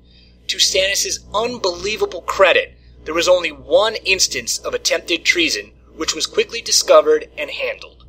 This in itself was unusual, as many sieges ended with a bribed gate guard, or a gate left open in exchange for safe treatment. But the Baratheon soldiers at Storm's End were stern enough to wait for their lord, and faithful enough not to betray his brother. Yeah, interestingly, the ability to inspire people and unite them behind a single purpose is one of Robert and Stannis' few shared character traits. Stannis' own dour ruminations of his unpopularity notwithstanding. For all that Stannis moans about how no one ever likes him, he's inspiring enough to have his men cross a bridge of fiery wreckage at Blackwater, and his men follow him to battle against hopeless odds north of the Wall. Despite their differences, Robert and Stannis were similar in a lot of ways too.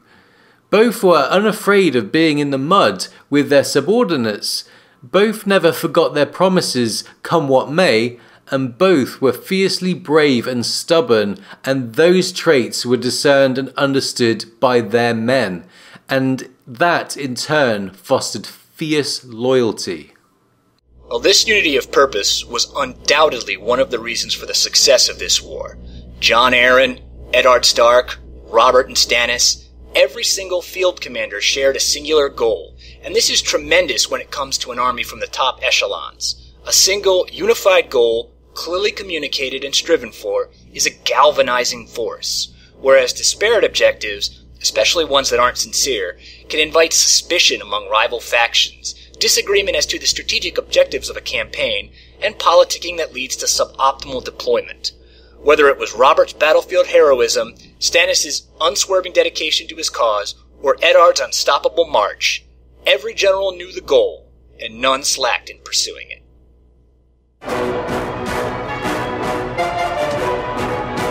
The Battle of the Bells.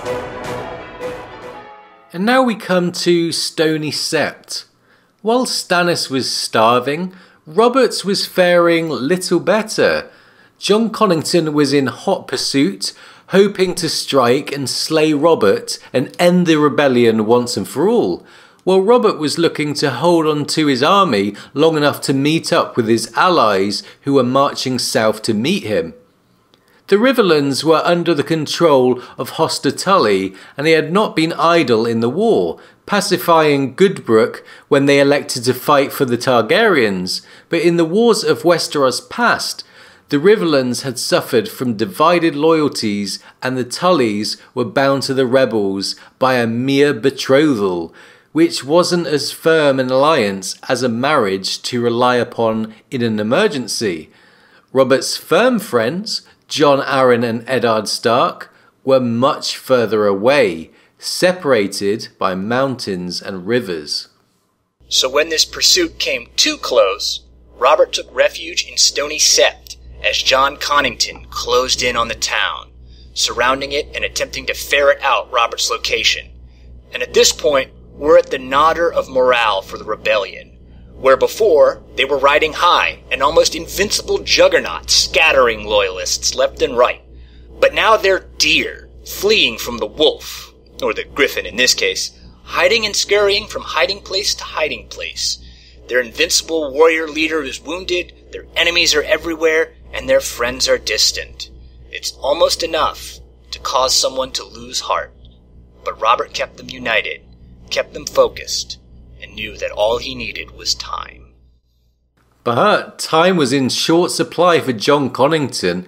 He was on hostile Riverlander soil, and he knew that his enemies wouldn't wait while he sought one of the most senior rebel leaders.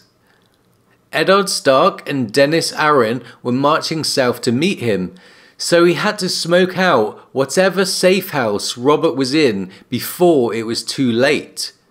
Connington attempted to use every tool he could at his disposal to get the people of Stony Sept to turn Robert over, and as Hand of the King, what he could offer would be a great deal. So first, Connington looked to use the carrot, offering gold to any residents of Stony Sept that could give Robert up. But when they refused, he took out the stick and stuck villagers in crow cages. None of it could shake Robert Baratheon from his hiding place, and before Connington could find his quarry, he received word of a coming threat. Enemies on the horizon, flying wolf and falcon and trout. So the emotions going through these soldiers' heads must have been the most powerful ones they'd ever experienced in their lives. No matter what army you were fighting under, this day would be the most intense one you'd ever experience. A soldier under Eddard Stark, already days on a long march, moving as quickly as possible in an attempt to rescue Robert from the Royalists. It would have been a long, weary march, with uncertainty whether it could all be for naught. Then, Stony Sept comes into view, and the war horns blare, and the army charges. Or a frantic Royalist soldier searching from house to house, feeling his frustration turn to horror when the word goes up that the rebels are within view, charging the town. Or even more climactic, a soldier next to his recovering leader, tired and fearful as the Stormlanders moved between safe houses. And then the surge of elation as war cries of "Stark!" and "For Robert!" surge through the town. And then Robert grabs his warhammer and marches forth to battle, slaying Sir Miles Mooton. All of that fear would turn to joy. You're possibly at the very end of the line one moment, making peace with your upcoming doom, and a rope of life drops in front of you, and your lord grabs it and shows that fury and prowess that he had shown at the very beginning of the campaign, when he appeared invincible and all things were possible. Conversely, the Royalists are swallowing the bitterest of all pills. They had Robert in their grasp. They were so close to ending the rebellion and being the great heroes of the Targaryen cause. And it just slipped through their fingers, and they were left with nothing. And above it all, those bells which gave the battle its name, ringing in the sept to warn the citizens to stay inside. Everything was at a fever pitch, made heavier by those clanging bells. As John Connington would later recall, 17 years had come and gone since the Battle of the Bells, yet the sound of bells ringing still tied a knot in his guts. So, this battle is really the turning point of the rebellion. While George and others view the Trident as the true climax of the war, this battle provides much of the nuts and bolts needed for Robert's successful overall victory. Robert was now linked up with the combined armies of the Vale and the North. The Tullys also took the field and even shed blood for the cause, with Hoster being wounded at the battle. The double marriage tying the Starks and Arryns to the Tullys resulted, cementing the Riverlands to the cause. Once the armies of the four rebel lords could combine together, they'd have a force large enough to threaten King's Landing itself. And with John Connington in disgrace and banished, Aerys would turn to his son Rhaegar to command the royal army. The Battle of the Trident.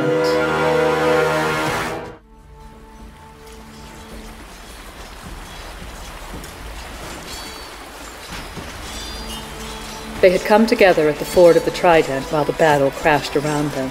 Robert with his warhammer and his great antlered helm, the Targaryen prince armored all in black. On his breastplate was the three-headed dragon of his house, wrought all in rubies that flashed like fire in the sunlight. The waters of the Trident ran red around the hooves of their destriers as they circled and clashed again and again, until at last a crushing blow from Robert's hammer stove in the dragon and the chest beneath it. When Ned had finally come on the scene, Rhaegar lay dead in the stream, while men of both armies scrabbled in the swirling waters for rubies knocked free of his armor.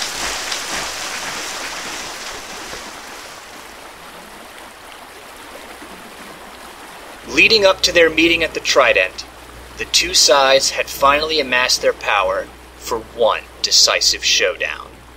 The armies of the North and the Vale had finally marched out from their remote regions to join with the Riverlands and the Stormlands into a 35,000-strong host, Miles away in the capital, Prince Rhaegar had marched back to King's Landing with an army of 10,000 Dornishmen, combined it with the army formerly under the command of Jon Connington, and reinforced it with men from the Reach into one large force, some 40,000 strong.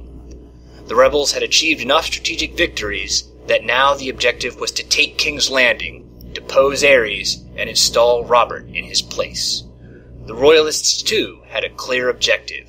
United behind Rhaegar, they had all 4 of the senior rebel commanders in one place, and they needed to reverse their momentum and decisively re-establish their control within the region. The 2 armies marched forward until they came together at the low crossing of the Trident, a ford along the King's Road. Destiny was at hand. That's right, the 2 sides were led by the most prominent nobles of the era. Robert led the van opposite Rhaegar. Jon Arryn commanded his Knights of the Vale against the Dornish spearmen led by Lewin Martell. Eddard Stark's unit fought Barristan Selmys, and Hoster Tully faced Jonathan Darry. The battle was chaos, a whirlwind of dust and steel, easily one of the largest battles of its time. 75,000 people locked in mortal combat, different coloured banners flapping. The din of steel and screams would be so loud that it would be almost maddening. And Robert and Rhaegar found themselves together in the low water of the ford. On one side was the charismatic rebel lord thought of as the Laughing Storm Reborn. On the other, the awe-inspiring crown prince who hearkened back to the glory days of Targaryen excellence. Even as combat raged around them, as the storied legends of the Kingsguard fell to rebel swords, Robert and Rhaegar squared off in the center of the river. Yeah, Robert in his youth was a colossus of combat ability. He was tall, well-muscled, and a practiced fighter, the champion of many a tourney melee, and having slain 2 nobles in single combat, along with countless other men during the course of the war, with a fire in his stomach that came from the culmination of his frustration with the Crown Prince. Rhaegar was a skilled swordsman and jouster, excelling in this as he had in many of his other pursuits. Yet all of Rhaegar's technique availed him little against Robert. Despite popular caricatures, Robert was not pure boundless strength that overpowered finer skill.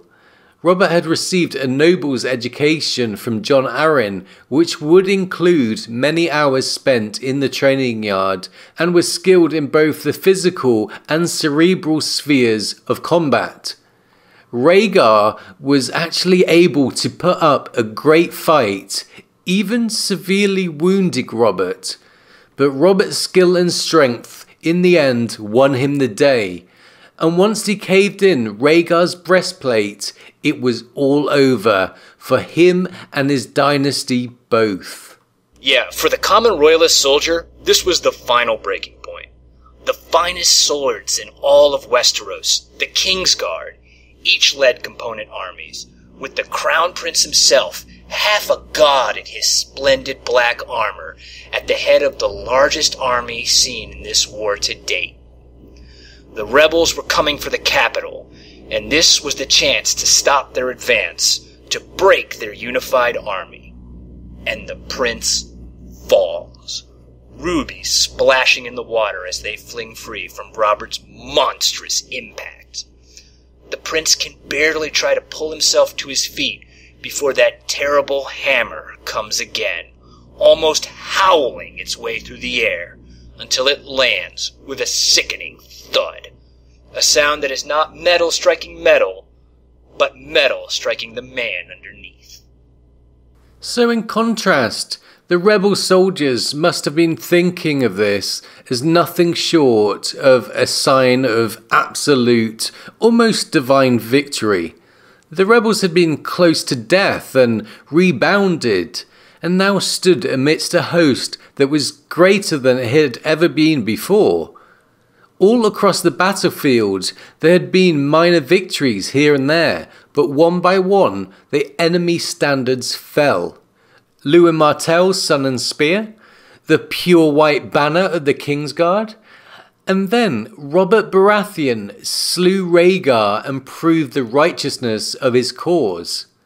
What giddy elation must have been felt from men who were tired, sore, perhaps even wounded in combat, to see that once and for all, they were going to win this war.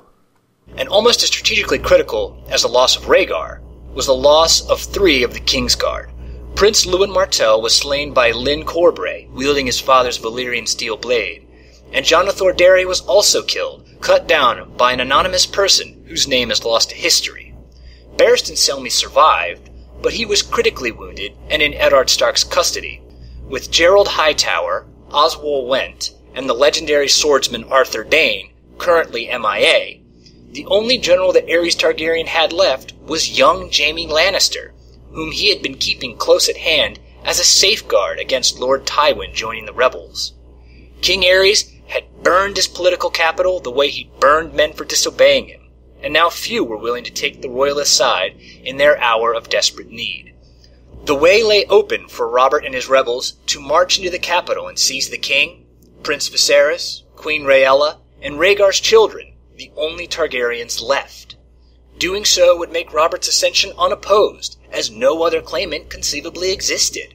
With only the gold cloaks and the walls of the city standing in his way, the writing was on the wall.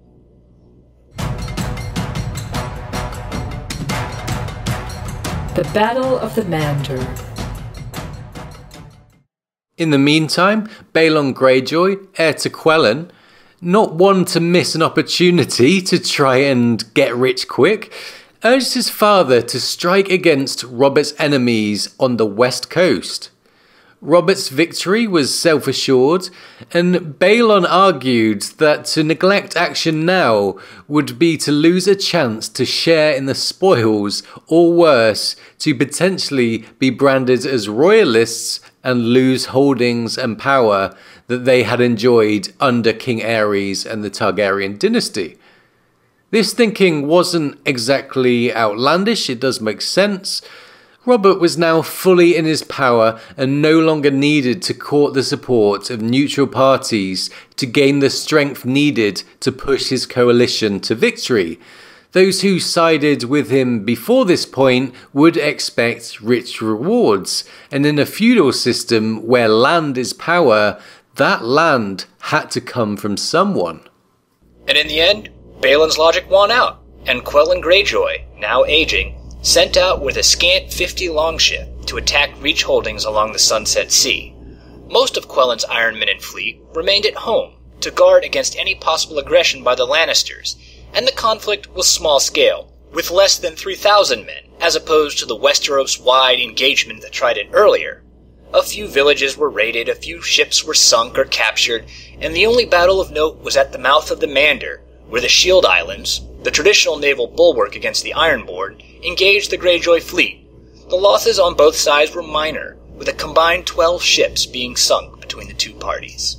Yes, significantly, the only casualty we're given a name for was the aging Quellon himself, and his loss had great political implications. Quellon was one of the Iron Islands' most radical reformers, and his reforms were aimed at strengthening the bonds between the Iron Islands and the mainland. He encouraged marriages between Ironborn and mainlanders, brought maesters and the promotion of literacy, medicine and education, forbade most reaving, freed the thralls from bondage, and heavily taxed the taking of salt wives. Balon, a devoted follower of the old way, would reverse his father's decrees and dream of a day when Westeros was not an overlord, but a target. The Mander was a small engagement, but it would have a big impact on the future of Westeros. The sack of King's Landing. And now Tywin Lannister, too, had been stirred to action. The shrewd and cunning Lord Tywin had long been silent during the rebellion, ignoring entreaties from rebel and royalist alike. He had marshaled his banners but had refused to declare for one side or the other, preferring instead to wait until conditions suited him before he entered the war. At last, with the death of Rhaegar, Tywin Lannister finally selected his side and his opening move. And so, surging ahead of Eddard Stark, who was marching to King's Landing, Tywin Lannister led an army of Westermen, some 12,000 strong, down the Gold Road, sending word that he was coming to reinforce the city and defend his leal king, and he asked that the gates be opened so that his men could take their place on the walls and help to defend the city. Right. King Aerys had a choice there. Open the gates, as asked by Tywin and counseled by Grand Maester Pycelle, or refuse, as counseled by Lord Varys. Much has been made of this choice, and it is often thought of as an easy one. Tywin was untrustworthy, had been frequently insulted in the past, and the rebels were at the cusp of victory. Only a fool would tie his horse to the burning wagon, and Aerys should have known that. However, it's not quite so clear-cut, is it? The rebels had 35,000 men at the Trident, and at first glance, Tywin's 12,000 seems like it would only make the final battle bloodier. Still a sure thing for the victorious rebels. But in fact, the 12,000 reinforcements to the capital's few thousand defenders would have been a significant game changer for the embattled royalists. With King's Landing open to naval resupply from Essos via the royal fleet, the rebels were forced to attack the city, and Tywin's Westermen would have meant putting the rebels well below the desired 3-to-1 ratio for an attacker, even if the rebels hadn't lost a single man at the Trident. That's right, and the initial attack would have been led by Eddard Stark at the head of the rebel vanguard, with much of their army still recovering on the Trident. The high walls of the capital, and enough men to man them in shifts, would mean well-rested, well-fortified troops able to repulse ladders, launch postern sorties and night raids, and continually resupply themselves with coin from both Casterly Rock and the royal treasury. Once Storm's End fell, the Reach would march north, and then the manpower advantage would belong to the royalists. Conversely, if Aerys refused to open the gate, he would be demanding that Tywin win his war without royal support. And without the walls of the city, Tywin is left outnumbered on open soil. That would make an enemy of Tywin and force him into the rebel camp, possibly out of pure survival. And the rebels would then have an overwhelming advantage to take the city by storm. So King Aerys was left with two moves. One had a chance to save him, the other doomed him inevitably. Well, perhaps Aerys was no longer rational. Perhaps he wanted his old glory days, when all was possible and doom didn't weigh upon him. Or even more sinisterly, perhaps he wanted to ensure his hated enemy would see his glorious draconic apotheosis as his last vision before perishing in flame. We'll never know. King Aerys ordered the gates opened, and Tywin went to work at once, sacking the city in Robert's name. Tywin had, at last, declared himself openly as a rebel. And the carnage was visible to Eddard Stark, who had taken over the command of the rebel host while Robert lay recuperating from the wounds in his fateful duel with Rhaegar. He had expected to find a defiant city that he would need to take, or perhaps he had hoped that the city would open the gates for him so he would need only lay siege to the Red Keep itself, sparing the citizens the horror of a sack.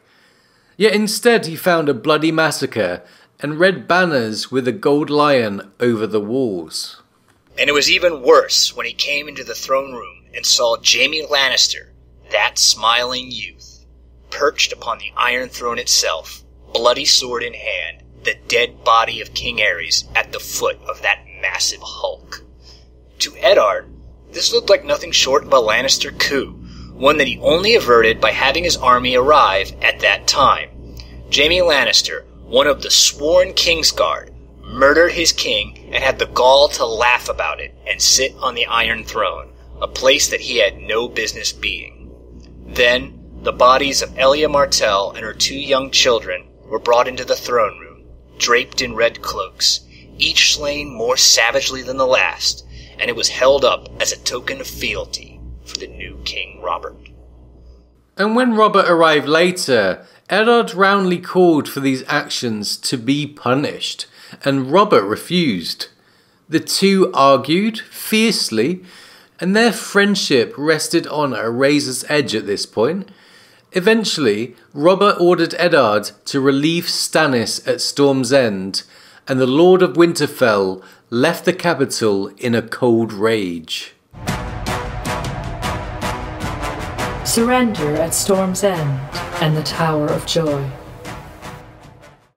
So Stannis had been holding Storm's End from the hands of the Reach since before the Battle of the Bells, and had long since exhausted the traditional food supplies of Storm's End, even consuming the castle vermin.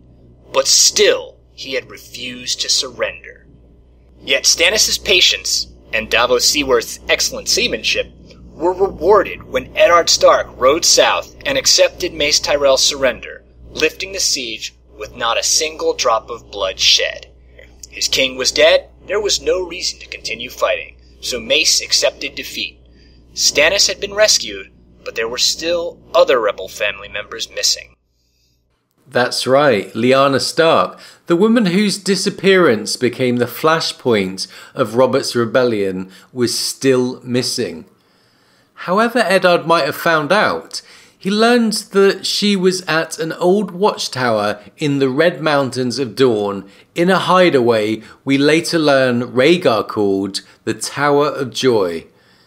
Eddard's 7 men faced 3 Kingsguard, and in the end, Eddard returned, bringing someone in tow. But it wasn't his sister, who perished from an as yet unconfirmed cause some time after her brother reached her side.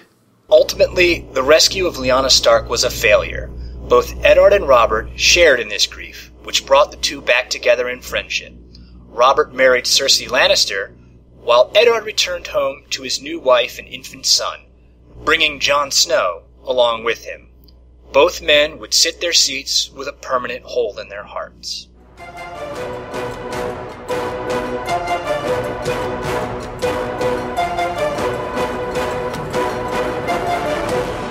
So that brings us to the end of the rebellion itself. Up next, we're going to consider the aftermath, including Stannis' assault on Dragonstone, the position of the Great Houses following the conflict, and the course of Robert's reign. But before we go, we must say thank you, a huge thank you, to Jim for joining us today. We really appreciate your contributions to Radio Westeros today, and we really enjoyed working you on this fantastic topic. Well, I was happy to be here with you and Lady Gwyn. I love your show, and it's always great to talk about circles and squares in A Song of Ice and Fire. Thanks for having me on. Okay, and listeners, be sure to check out Jim's essays. He posts as something like a lawyer at the Wars and Politics of Ice and Fire blog. And we especially recommend his series on the Targaryen kings and his contribution to the Tower of the Hand ebook called A Hymn for Spring. And he's done a nice piece on Robert's Rebellion in there, so check that one out. And I'll be back in just a moment with Lady Gwyn to discuss the state of Westeros in the aftermath of the final conflicts. Hey sirs and ladies, I'm Scad. I'm Brooke. And I'm Matt. And we are the Davos Fingers. The Davos Fingers podcast is a chapter-by-chapter analysis of the Song and Ice and Fire series. Our MO is to keep it fun yet insightful, but we do like to go deep. That's what she said. While still maintaining a healthy dose of f***ing irreverence.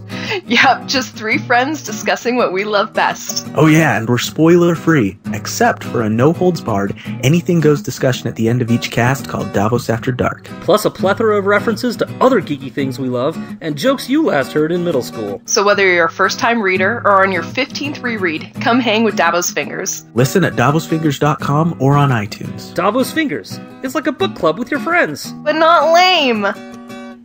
Nailed it!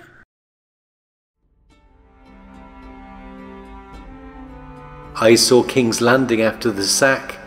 Babes were butchered that day as well, and old men, and children at play.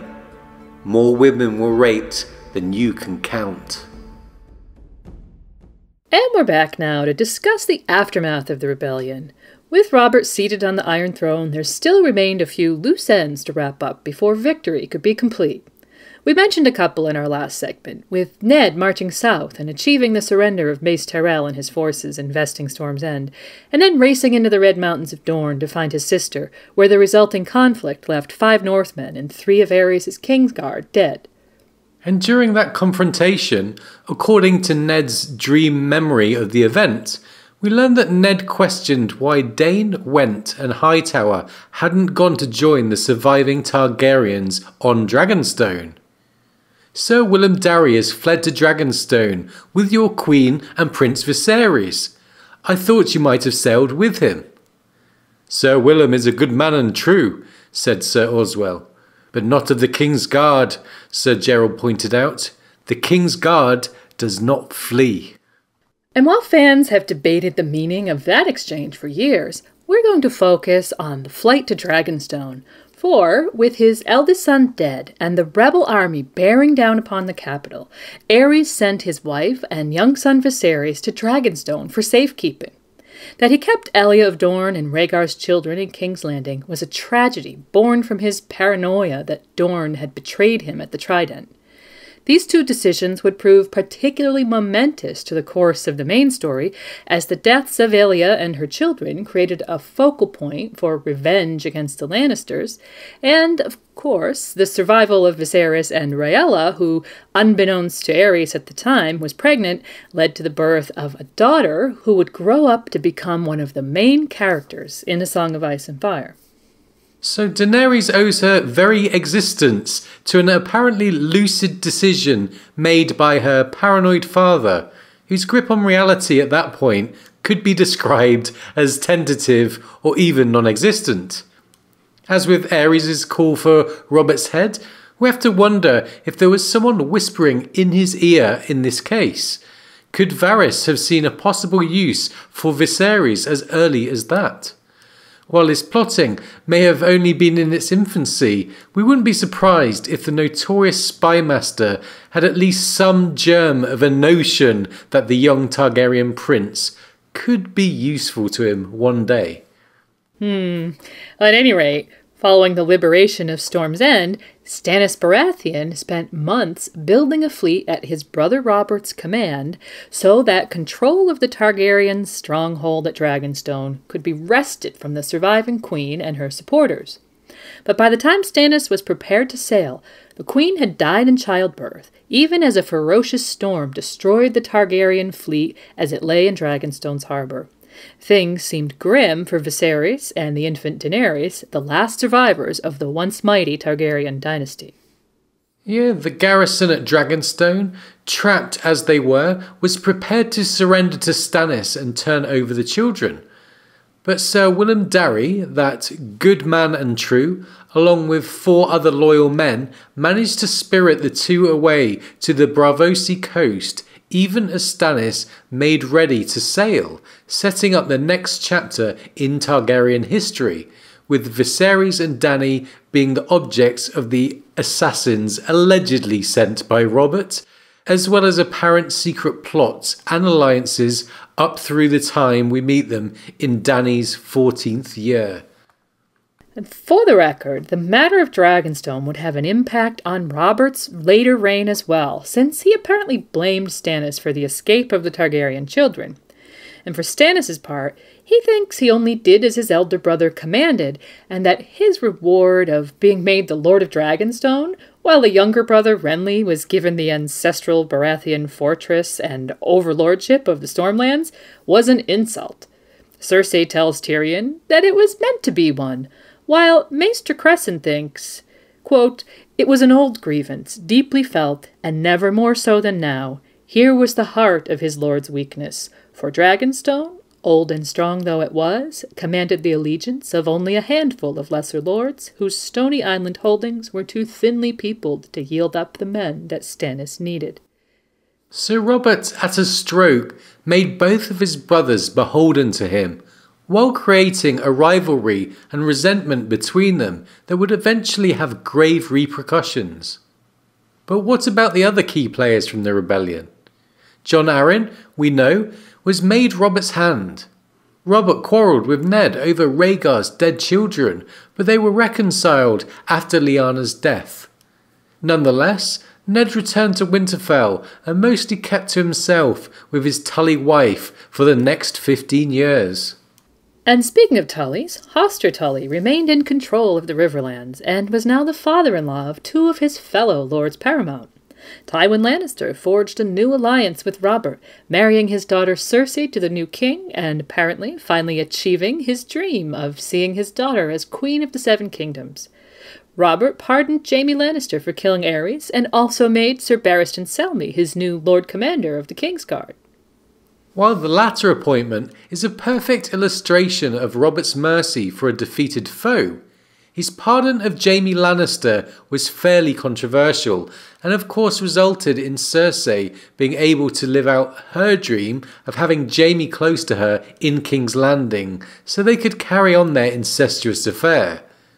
But for his part, Tywin retreated to Casterly Rock, where he continued to exert influence over the realm through his daughter and through his continued financial support of the royal coffers. We've covered the relationship between Peter Baelish and Lysa Tully elsewhere, so here we'll just comment that this was one of many outcomes, foreseen and unforeseen, of the War of the Ninepenny Kings. Yeah, all in all, that earlier conflict, which had so much influence on events leading up to the rebellion, seems to have resulted chiefly in two momentous outcomes for the realm. One was the rise to power of Peter Baelish, who by any measure has had a huge impact on the Seven Kingdoms in the present. The second was the so-called Southern Ambitions plot and its ultimate failure. Because by any measure, while such plotting may have informed the underpinning of the rebellion, the carefully thought-out alliances that could have led to a new balance of power in the realm failed in the end. Yeah, that's right. In the New Order, House Lannister would be in the ascendancy, while Jon Arryn, having lost 2 adult heirs in the rebellion, had an apparently infertile new wife, who ultimately did provide him with a sickly boy heir whose control over the Eyrie could never match his father's. House Stark returned to its relative isolationism, and the Riverlands were more or less powerless, balanced as they were between the Westerlands and the Crownlands, and with no position at court. And while Mace Tyrell had been pardoned for his part in the war as a Targaryen supporter, as Robert pardoned most of his one-time opponents, he hadn't been given any position of note in Robert's government and remained in the Reach, out of the affairs of the realm. Dorne seems to have completely withdrawn, kept in the realm only by the diplomacy of Jon Arryn, although we later learn that there were secret negotiations with Targaryen supporters abroad to marry their heir, Princess Arianne, to Prince Viserys Targaryen as part of a plot to gain revenge upon the Lannisters and Baratheons for their roles in the deaths of Princess Elia and her children. And finally, we arrive at the Iron Islands. When the reformer Quellen Greyjoy, who had known Hoster Tully, Jon Arryn, Tywin Lannister, and Robert's father Steffon in his youth, died at the Battle of the Mander, his son Balon became the Lord Reaper of Pike. And as we mentioned in the last segment, Balon Greyjoy set about reversing many of his father's reforms, seemingly intent upon re-establishing the old way in the Iron Islands. Here he was, and 6 years into Robert's reign, Balon had himself crowned King of the Iron Isles in the old way with a driftwood crown by a priest of the drowned god. It seems that Balon thought that perhaps Robert's hold on power wasn't quite strong enough to successfully defeat a rebellion from the Iron Islands. George commented in a chat with fans that Balon believed that Robert, as a usurper, might not have the strong support of the other lords the way that a Targaryen king would have. He also thought he could defeat Robert at sea. But in spite of an early show of strength, when he burned the Lannister fleet at anchor in Lannisport, Balon's next attempt to attack the mainland failed when Lord Jason Mallister threw the Ironborn back into the sea at Seacard, killing Balon's eldest son, Roderick, in the process. And Stannis, now his brother's master of ships, led the Westerosi navy to a decisive victory over the Iron Fleet at sea, while Robert himself led the assault on Pike, where he was accompanied by his old friend Ned Stark and numerous others whom we meet in the main series, people like Jorah Mormont, Thoros of Myr, and Jacelyn Bywater. And when the walls of Pike were breached, Balon's second son Meryn was killed. Following the defeat in his very stronghold, Balon was brought before Robert in chains and forced to bend the knee, while his surviving son Theon was given to Ned Stark as a hostage. And we hardly need to point out the consequences of Balon's decade of brooding defeat and Theon's time as hostage ward to Ned Stark would have on the main series, but as an outgrowth of Robert's rebellion, the impact of Balon Greyjoy's rebellion can hardly be understated. Yeah, for sure. Balon's ambitions weren't defeated in the Siege of Pike, and the loss of his sons and the humiliation of the defeat only stoked the fires of his ambition, so that when the time was right, in the chaotic aftermath of Robert's death, he was ready to assert himself once again. And we've offered an entire episode on Theon, and we think that his insecurities and the identity crisis caused by the loss of his own family at an early age and a decade with the Starks can be seen as the source for much of his decision-making that we see. Yeah, there's no doubt those experiences moulded Theon into the person we see in the main series. And so, what followed Balon's rebellion can really be seen as a period of increased Lannister power, as Lord Tywin emerged as the Crown's primary lender and Cersei used her influence, especially in matters of appointments, to support her family's ascendancy. As Catelyn warns Ned at the beginning of game, Cersei's pride is said to grow with every passing year. And we have no doubt that was because her power did as well. And with Robert increasingly isolated by his own behavior and by the lack of trustworthy people around him at court, it proved an easy thing for Cersei to influence Kingsguard appointments, choose Robert's own squires, and convince her husband that Jon Arryn's son should become her father's ward. That this plan preceded the death of the Hand is a strong indication that House Lannister was positioning itself to be in a position of even greater strength by neutralizing their one conceivable opponent at court, Robert's foster father, Jon Arryn. Yeah, and so imagine what a stroke of good fortune it must have seemed to the Lannisters when Jon Arryn suddenly died following a short illness. And while we ultimately learned that Lord Arryn was poisoned by his own wife, in Clash, Tyrion is able to get Grand Maester Pycelle to confess to failing to save the Hand's life. It's very revealing, so here's the full passage. We think it's definitely worth absorbing this in its entirety. And what was Lord Arryn plotting?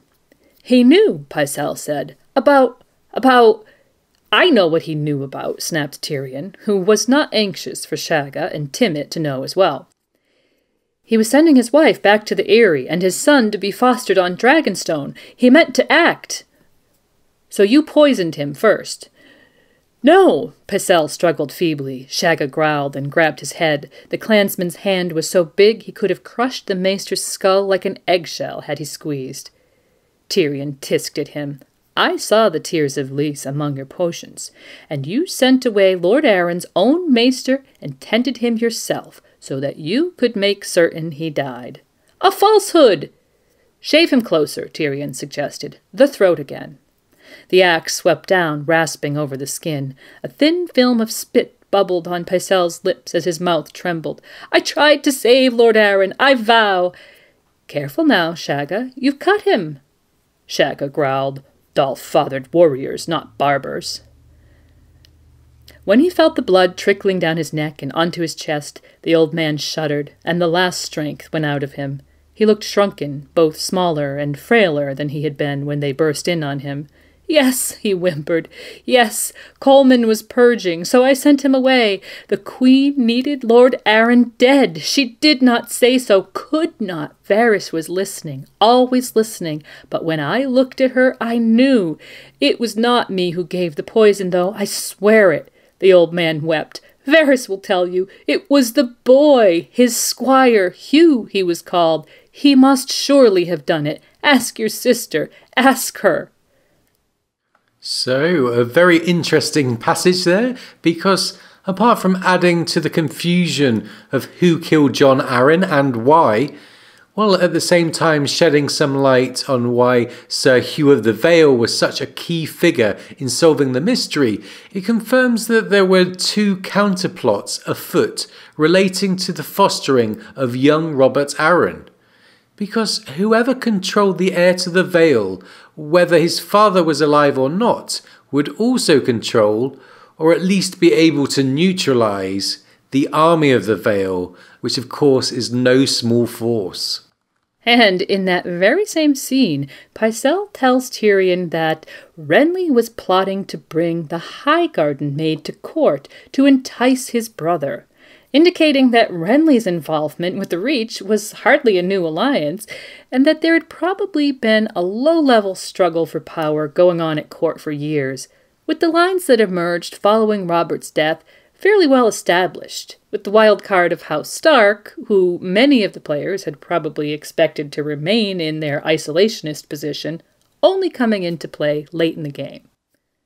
Well, Jaime tells Cersei at Winterfell that they should be grateful Robert didn't choose one of his brothers as his hand, saying, "Give me honourable enemies rather than ambitious ones, and I'll sleep more easily by night." Besides confirming the power struggle at court, we see there the first hint that Ned's honour might be a handicap at court rather than a benefit. And speaking of Jaime, in the wake of Jon Arryn's death, Ned soon finds out that Robert has appointed his brother-in-law as Warden of the East. Yeah, Ned expresses his reservations to Robert in the Barrowlands, saying, "An able and courageous man, no doubt, but his father is Warden of the West, Robert. In time, Sir Jaime will succeed to that honour. No one man should hold both East and West." And the passage goes on to reveal Ned's unspoken concern that, quote, "the appointment would put half the armies of the realm into the hands of the Lannisters." What all of this jockeying for power really highlights is Robert's isolation as a ruler. As he himself tells Ned when he arrives at Winterfell to offer him the position of hand, "I'm surrounded by flatterers and fools. It can drive a man to madness, Ned. Half of them don't dare tell me the truth, and the other half can't find it. There are nights I wish we had lost at the Trident." And when convincing her husband to take the post, Catelyn challenges him. "You say you love Robert like a brother. Would you leave your brother surrounded by Lannisters?" And so Ned is drawn into the affairs of the South once again by his friendship with Robert Baratheon. In our next segment, we'll continue to explore the themes of isolation and loneliness as we look at the state of Robert's reign and the realm in the final months of his life. Now it was perfume that clung to him like perfume, and he had a girth to match his height. Ned had last seen the king 9 years before during Balon Greyjoy's rebellion, when the stag and the direwolf had joined to end the pretensions of the self-proclaimed king of the Iron Islands. Since the night they had stood side by side in Greyjoy's fallen stronghold, the king had gained at least 8 stone. A beard as coarse and black as iron wire covered his jaw to hide his double chin and the sag of the royal jowls, but nothing could hide his stomach or the dark circles under his eyes. Okay, and so far we've looked at Robert Baratheon's formative years, the rebellion itself and its causes, its political aftermath, and on a personal note, how Robert was such a popular leader in wartime that he could turn hardened enemies into friends. Such was his charisma and his aura that after the rebellion he was surely the most desirable man in the Seven Kingdoms. After all, who could forget Ned's memory that Robert was once muscled like a maiden's fantasy? Anyway, the fact he'd led the first ever successful rebellion against the Targaryen dynasty underlines just how popular he was amongst his fellow men. It's not a stretch to say that as he took the throne in 283, Robert Baratheon, with the inherent decisiveness of his campaign, was the most popular man in the Seven Kingdoms. And we should keep this in mind as we now move into the events of the main book some 15 years later. In our last segment, we began to assess how Robert fared when he laid down his warhammer and donned his crown, moving from soldier to king. The theme of isolation was beginning to become evident based on all the clues we can glean about the recent past. And the first time we see Robert in A Game of Thrones is at Winterfell.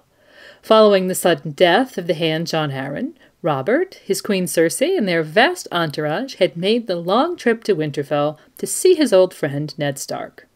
We've mentioned before that early observations from the eyes of Jon Snow of several characters are very insightful, as Jon tends to see things as they are and is very observant, we think.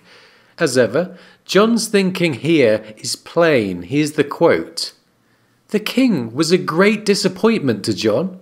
His father had talked of him often. The peerless Robert Baratheon, demon of the trident, the fiercest warrior of the realm, a giant among princes. Jon saw only a fat man, red-faced under his beard, sweating through his silks. He walked like a man half in his cups." Yeah, so Robert has clearly let himself go. This short quote lets us know in no uncertain terms that kingship has changed him in a big way. The demon of the trident is now a drunken, overweight man, and you can understand Jon's disappointment after hearing so many heroic tales of the trident from Ned, who had last seen Robert 9 years ago during the Greyjoy Rebellion. Since then, it says, quote, "The king had gained at least 8 stone. A beard as coarse and black as iron wire covered his jaw to hide his double chin and the sag of the royal jowls, but nothing could hide his stomach or the dark circles under his eyes." So there's enough hints early on that Robert is a man who thrived on war and is somewhat lost without it, despite having the Iron Throne to sit on. Later on in game, we see that Robert himself is very aware of this, as he tells Ned, "More than once I have dreamed of giving up the crown. Take ship for the free cities with my horse and my hammer, spend my time warring and whoring. That's what I was made for. The sellsword king, how the singers would love me." Yeah, a better soldier than king is an emerging theme, and given Robert fought so hard to win the throne and overthrow the Targaryens, he seems like quite a tortured soul, and there's a faint tragedy in his predicament. And speaking of tragedy, take his feelings for Lyanna Stark, his deceased betrothed. She was such a huge part of why he got pulled into the rebellion in the first place, and immediately after arriving at Winterfell, Robert asks to see Lyanna's tomb. Given the king has left the queen waiting, the reader can sense that not only might Lyanna's memory be an unhealthy part of Robert's psyche, but also that relations and mutual respect between the king and queen might be lacking. And in the crypts, we get the strong sense that Robert still loves Lyanna after all these years. He seems haunted by her memory as the love he lost. It says, "The king touched her cheek. His fingers brushed across the rough stone as gently as if it were living flesh. I vowed to kill Rhaegar for what he did to her."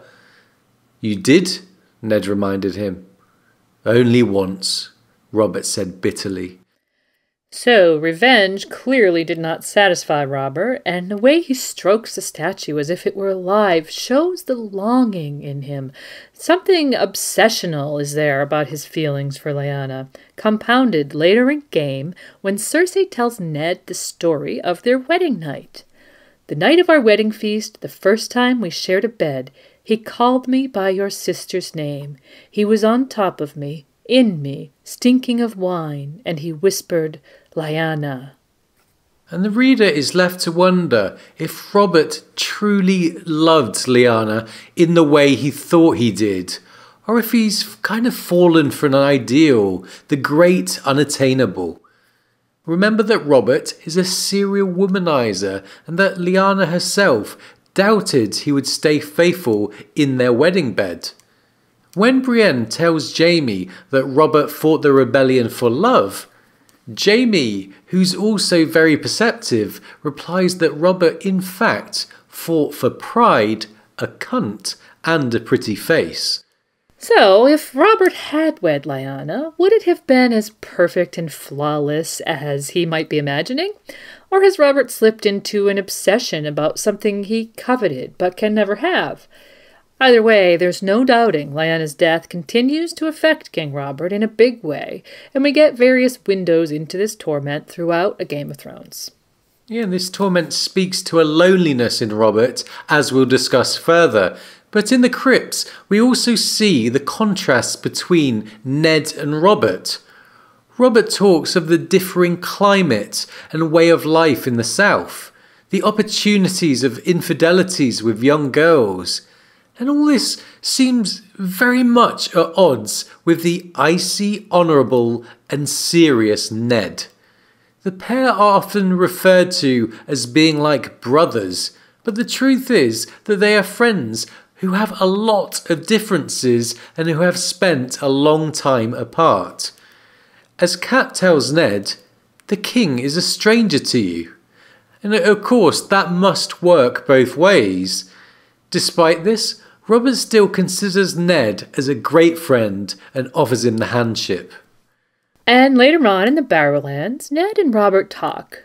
Robert suggests travelling like knights and finding tavern wenches, which contrasts with Ned's reply that, "We have duties now, my liege, to the realm, to our children, I to my lady wife, and you to your queen. We are not the boys we were." And when the subject of Daenerys comes up, this growing contrast begins to reveal a conflict. Ned wouldn't hurt a child, and Robert wants the young Targaryen dead. His hate for the Targaryens is something which Ned refers to as a madness in him.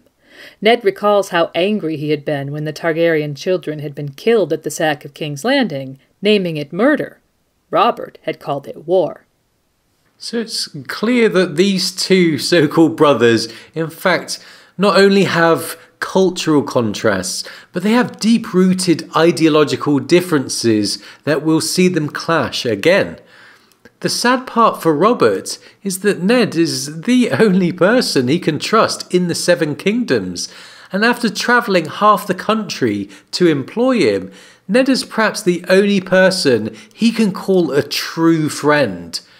Does this sound like the man who led and won a rebellion largely through leadership qualities, charisma, and popularity? No, it does not. And set against the honourable and considerate Ned, already Robert is starting to look like someone whose personal habits take precedence over his governance. Ned's a great foil for the capricious king in a literary sense, and exposes numerous contradictions in Robert's outlook. When Ned suggested that giving the office of Warden of the East to Jaime Lannister would give the Lannisters too much power, Robert replied, "I will fight that battle when the enemy appears on the field." And this from a king who has just admitted to wanting to kill a young female exile for fear that she or her son would one day be allowed to take the field. Yes, that is some blatant hypocrisy from Robert. And in spite of Ned's mistrust of Jaime, the man he found sitting idly and perhaps rather comfortably on Robert's throne, the king shares no such suspicions. By this time, the reader is piecing together the fact that Jaime has been sleeping with Robert's wife and queen, Cersei, for many years now, and is the father of their children. Robert is in the middle of a house of cards and he doesn't even know it, seemingly more concerned with wine, women and song. As Littlefinger later says, "Our good Robert is practised at closing his eyes to things he would rather not see." Unfortunately for the realm, though, Robert's selective vision extends far beyond the people around him. During a small council meeting, who, by the way, seemed to do his ruling for him, usually in his absence, Ned makes the shocking discovery that the crown is in massive debt. Here's the passage. You know as well as I that the treasury has been empty for years. I shall have to borrow the money. No doubt the Lannisters will be accommodating. We owe Lord Tywin some 3,000,000 dragons at present. What matter another 100,000? Ned was stunned. Are you claiming that the crown is 3,000,000 gold pieces in debt? The crown is more than 6,000,000 gold pieces in debt, Lord Stark. The Lannisters are the biggest part of it, but we've also borrowed from Lord Tyrell, the Iron Bank of Bravos, and several Tyroshi trading cartels. Of late I've had to turn to the faith. The High Septon haggles worse than a Dornish fishmonger. Ned was aghast. Aerys Targaryen left a treasury flowing with gold. How could you let this happen? Littlefinger gave a shrug. The master of coin finds the money. The king in the hand spend it. I will not believe that Jon Arryn allowed Robert to beggar the realm, Ned said hotly. Grand Maester Pycelle shook his great bald head, his chains clinking softly. Lord Arryn was a prudent man, but I fear his grace does not always listen to wise counsel. So, Robert, a prodigious spender, according to Littlefinger, has apparently beggared the realm, so this is very, very serious. Whether this was all Robert's spending, or whether Littlefinger has been on the swindle, it really makes no matter from a leadership point of view. King Robert took his eyes off the purse, and that could have a dramatic effect on King's Landing, beyond the bread riots and so on, as winter approaches and the city is financially bust. And one of Robert's many extravagances is the tourney of the hand, which was huge in scale and where large purses were offered to the victors. Predictably, Robert gets drunk, and we see him try and don armor, which he's too fat for. We also see how he treats his wife, here in this passage. No, he thundered in a voice that drowned out all other speech. Sansa was shocked to see the king on his feet, red of face and reeling. He had a goblet of wine in one hand, and he was drunk as a man could be. You do not tell me what to do, woman, he screamed at Queen Cersei. I am king here, do you understand? I rule here, and if I say that I will fight tomorrow, I will fight. Yeah, there's not a lot of respect there. Given that their infidelities do go both ways, it's clear Robert and Cersei have no real love between them. We find out in Feast from Maggie the Frog that Robert has fathered a staggering 16 bastards, underlining how promiscuous Robert actually was. And also in Feast, we get an account of his cheating. On a visit to Estermont, Robert would sneak off to bed his own cousin, a voluptuous girl he had known from youth. Cersei had Jaime follow him to discover the truth, and then declared to her brother, I want him horned. And this association between Robert and horns is interesting. He's called a horned god by Ned for his antlered warhelm, resembling the sigil of his house, and then remember how Robert dies. He's gored by a boar. When Cersei talks of wanting him horned, it's a medieval phrase meaning cuckolded or cheated on by a wife. So George might be playing on that theme when he has Robert literally horned to death in the end. Anyway, Cersei is obviously no faithful spouse, but in Feast we do get more insight into what it was like to be Robert's wife. Yeah, it seems that he was sexually aggressive in the bedroom after his nights of drinking. Cersei calls their interactions assaults. He was always sorry, and he blamed the wine and drunkenness when she told him about how much he'd hurt her in the night, and said he had no memory of these events. Cersei, however, did not believe him. She thinks the rest had all been lies, though. He did remember what he did to her at night. She was convinced of that.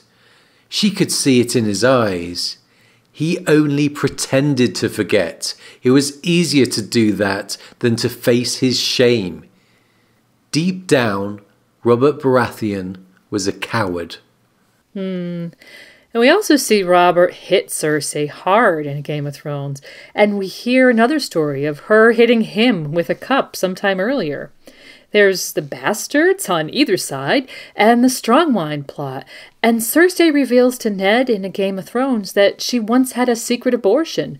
Altogether, I think we can call this one a seriously dysfunctional marriage. Whether there was one person in the right or wrong at any one time in any of this will leave for you to decide, but the takeaway is that Robert didn't have a friend in his wife. He couldn't trust her, he couldn't depend on her, and he was not loved by her. And in the opinion of Cersei, quote, the wrong man came back from the Trident, showing us that Cersei still harbored feelings for Rhaegar, and bringing in a parallel with Robert's longing for Lyanna. Yeah, definitely an interesting parallel going on there. And furthermore, we should look at Robert's relationship with his quote-unquote children. There's not really much to go on, especially with Tommen and Myrcella, giving us the sense that Robert wasn't the most attentive of fathers in all probability, but there are some points about Joffrey. He shows flashes of deep-seated reservations about the boy to Ned. Here's a quote. The thought of Joffrey on the throne, with Cersei standing behind him, whispering in his ear, "My son! How could I have made a son like that, Ned?" And then later on, "It would not trouble me if the boy was wild, Ned. You don't know him as I do." And we get some insight into what Robert meant by that later on in Storm when Stannis tells us this story.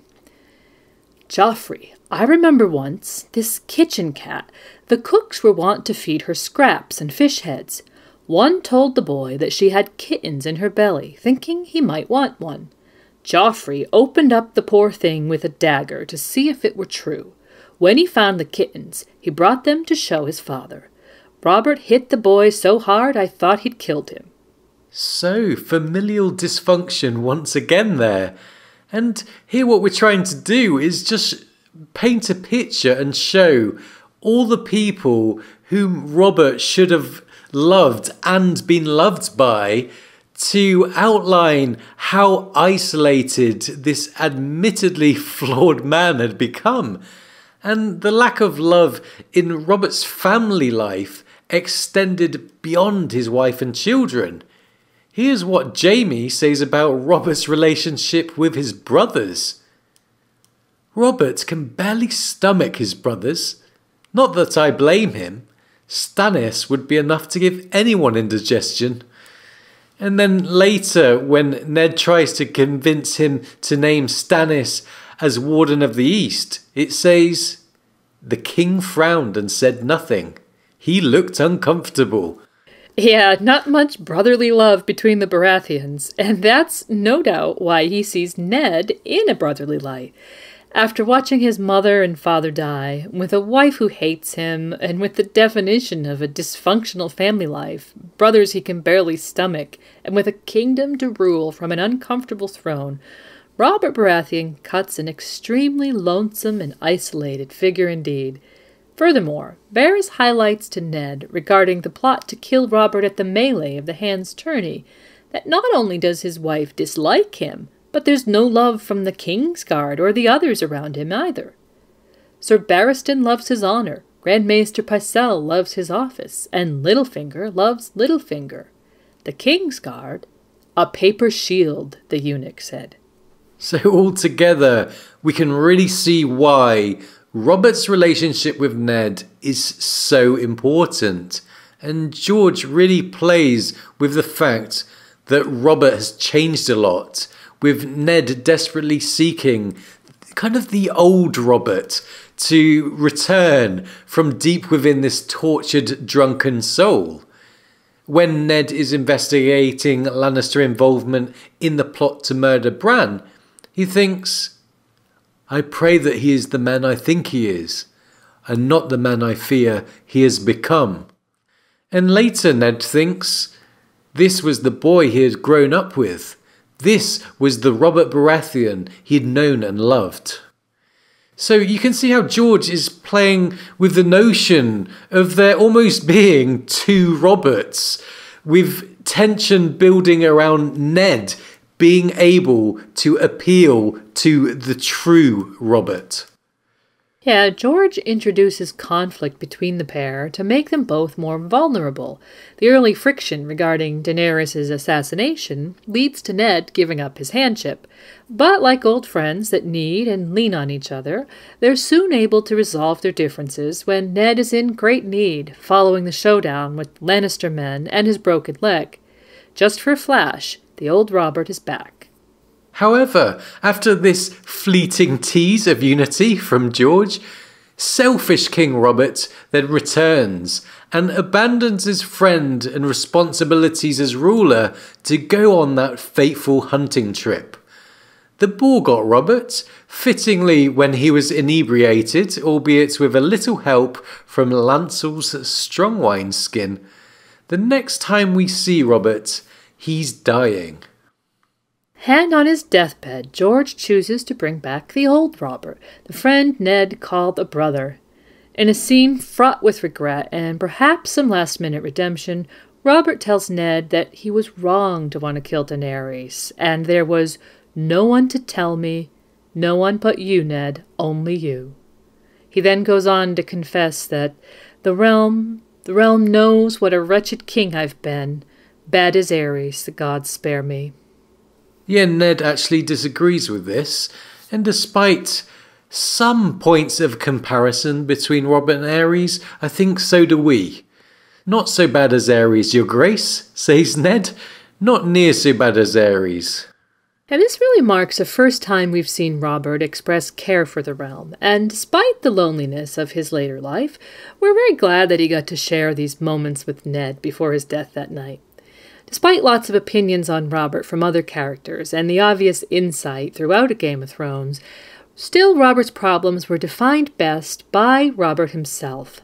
I swear to you, I was never so alive as when I was winning this throne, or so dead as now that I've won it. And with Ned withholding the truth of Robert's children on his deathbed, while secretly amending the wording of his will and testament, in the end, Ned proved what Varys has said to be true. You will be the only true friend Robert Baratheon will have. After all, and in Cersei's words, Robert wanted to be loved, and she correctly sees this as the catalyst for his failures as a king. And so, from Demon of the Trident to King of Wine and Whores, here ends the story of Robert Baratheon. To lead us out, here's a reading of Robert's final scene in A Game of Thrones. Robert, Ned said in a voice thick with grief. You must not do this. Don't die on me. The realm needs you. Robert took his hand, fingers squeezing hard. You are such a bad liar, Ned Stark, he said through his pain. The realm knows what a wretched king I've been. Bad as Aerys, God spare me. No, Ned told his dying friend. Not so bad as Aerys, your grace. Not near so bad as Aerys. Robert managed a weak smile. At the least they will say, the last thing, this I did right. You won't fail me. You'll rule now. You'll hate it, worse than I did, but you'll do well. Are you done with the scribbling? Yes, your grace. Ned offered Robert the paper. The king scrawled his signature blindly, leaving a smear of blood across the letter. The seal should be witnessed. Serve the boar at my funeral feast. Apple in its mouth, skin seared crisp. Eat the bastard. Don't care if you choke on him. Promise me, Ned. I promise. Promise me, Ned, Lyanna's voice echoed. The girl, Daenerys. let her live. If you can, if it... not too late. Talk to them. Varys, Littlefinger. Don't let them kill her. And help my son, Ned. Make him be better than me. Gods have mercy. They will, my friend. They will. The king closed his eyes and seemed to relax. Killed by a pig. Ought to laugh, but hurts too much. Thanks so much for joining us. We hope you've enjoyed our look at Robert Baratheon. And many thanks to Jim McGeehan of Wars and Politics of Ice and Fire blog for contributing 2 segments and recording them with us for this episode. Up next, we'll have an episode all about Robb Stark, so we hope you'll come back for that. Now, as usual, it's time to give credit where credit is due. Thanks, as always, to George R.R. Martin for giving us Robert and his rebellion, and to Kevin MacLeod for allowing us to use elements of his music in our production. And we want to end today with thanks and shout-outs to our patrons from the Valyrian Steel and Castle Steel levels. So thanks to Lady Direliz of Castle Naki, the Alpha patron, Alexis, Amber, Cinder of the Citadel, Chris K, Jessica, Joe, June, Kurt, Mary H. of House Stark, Monica, and Marja the Mage.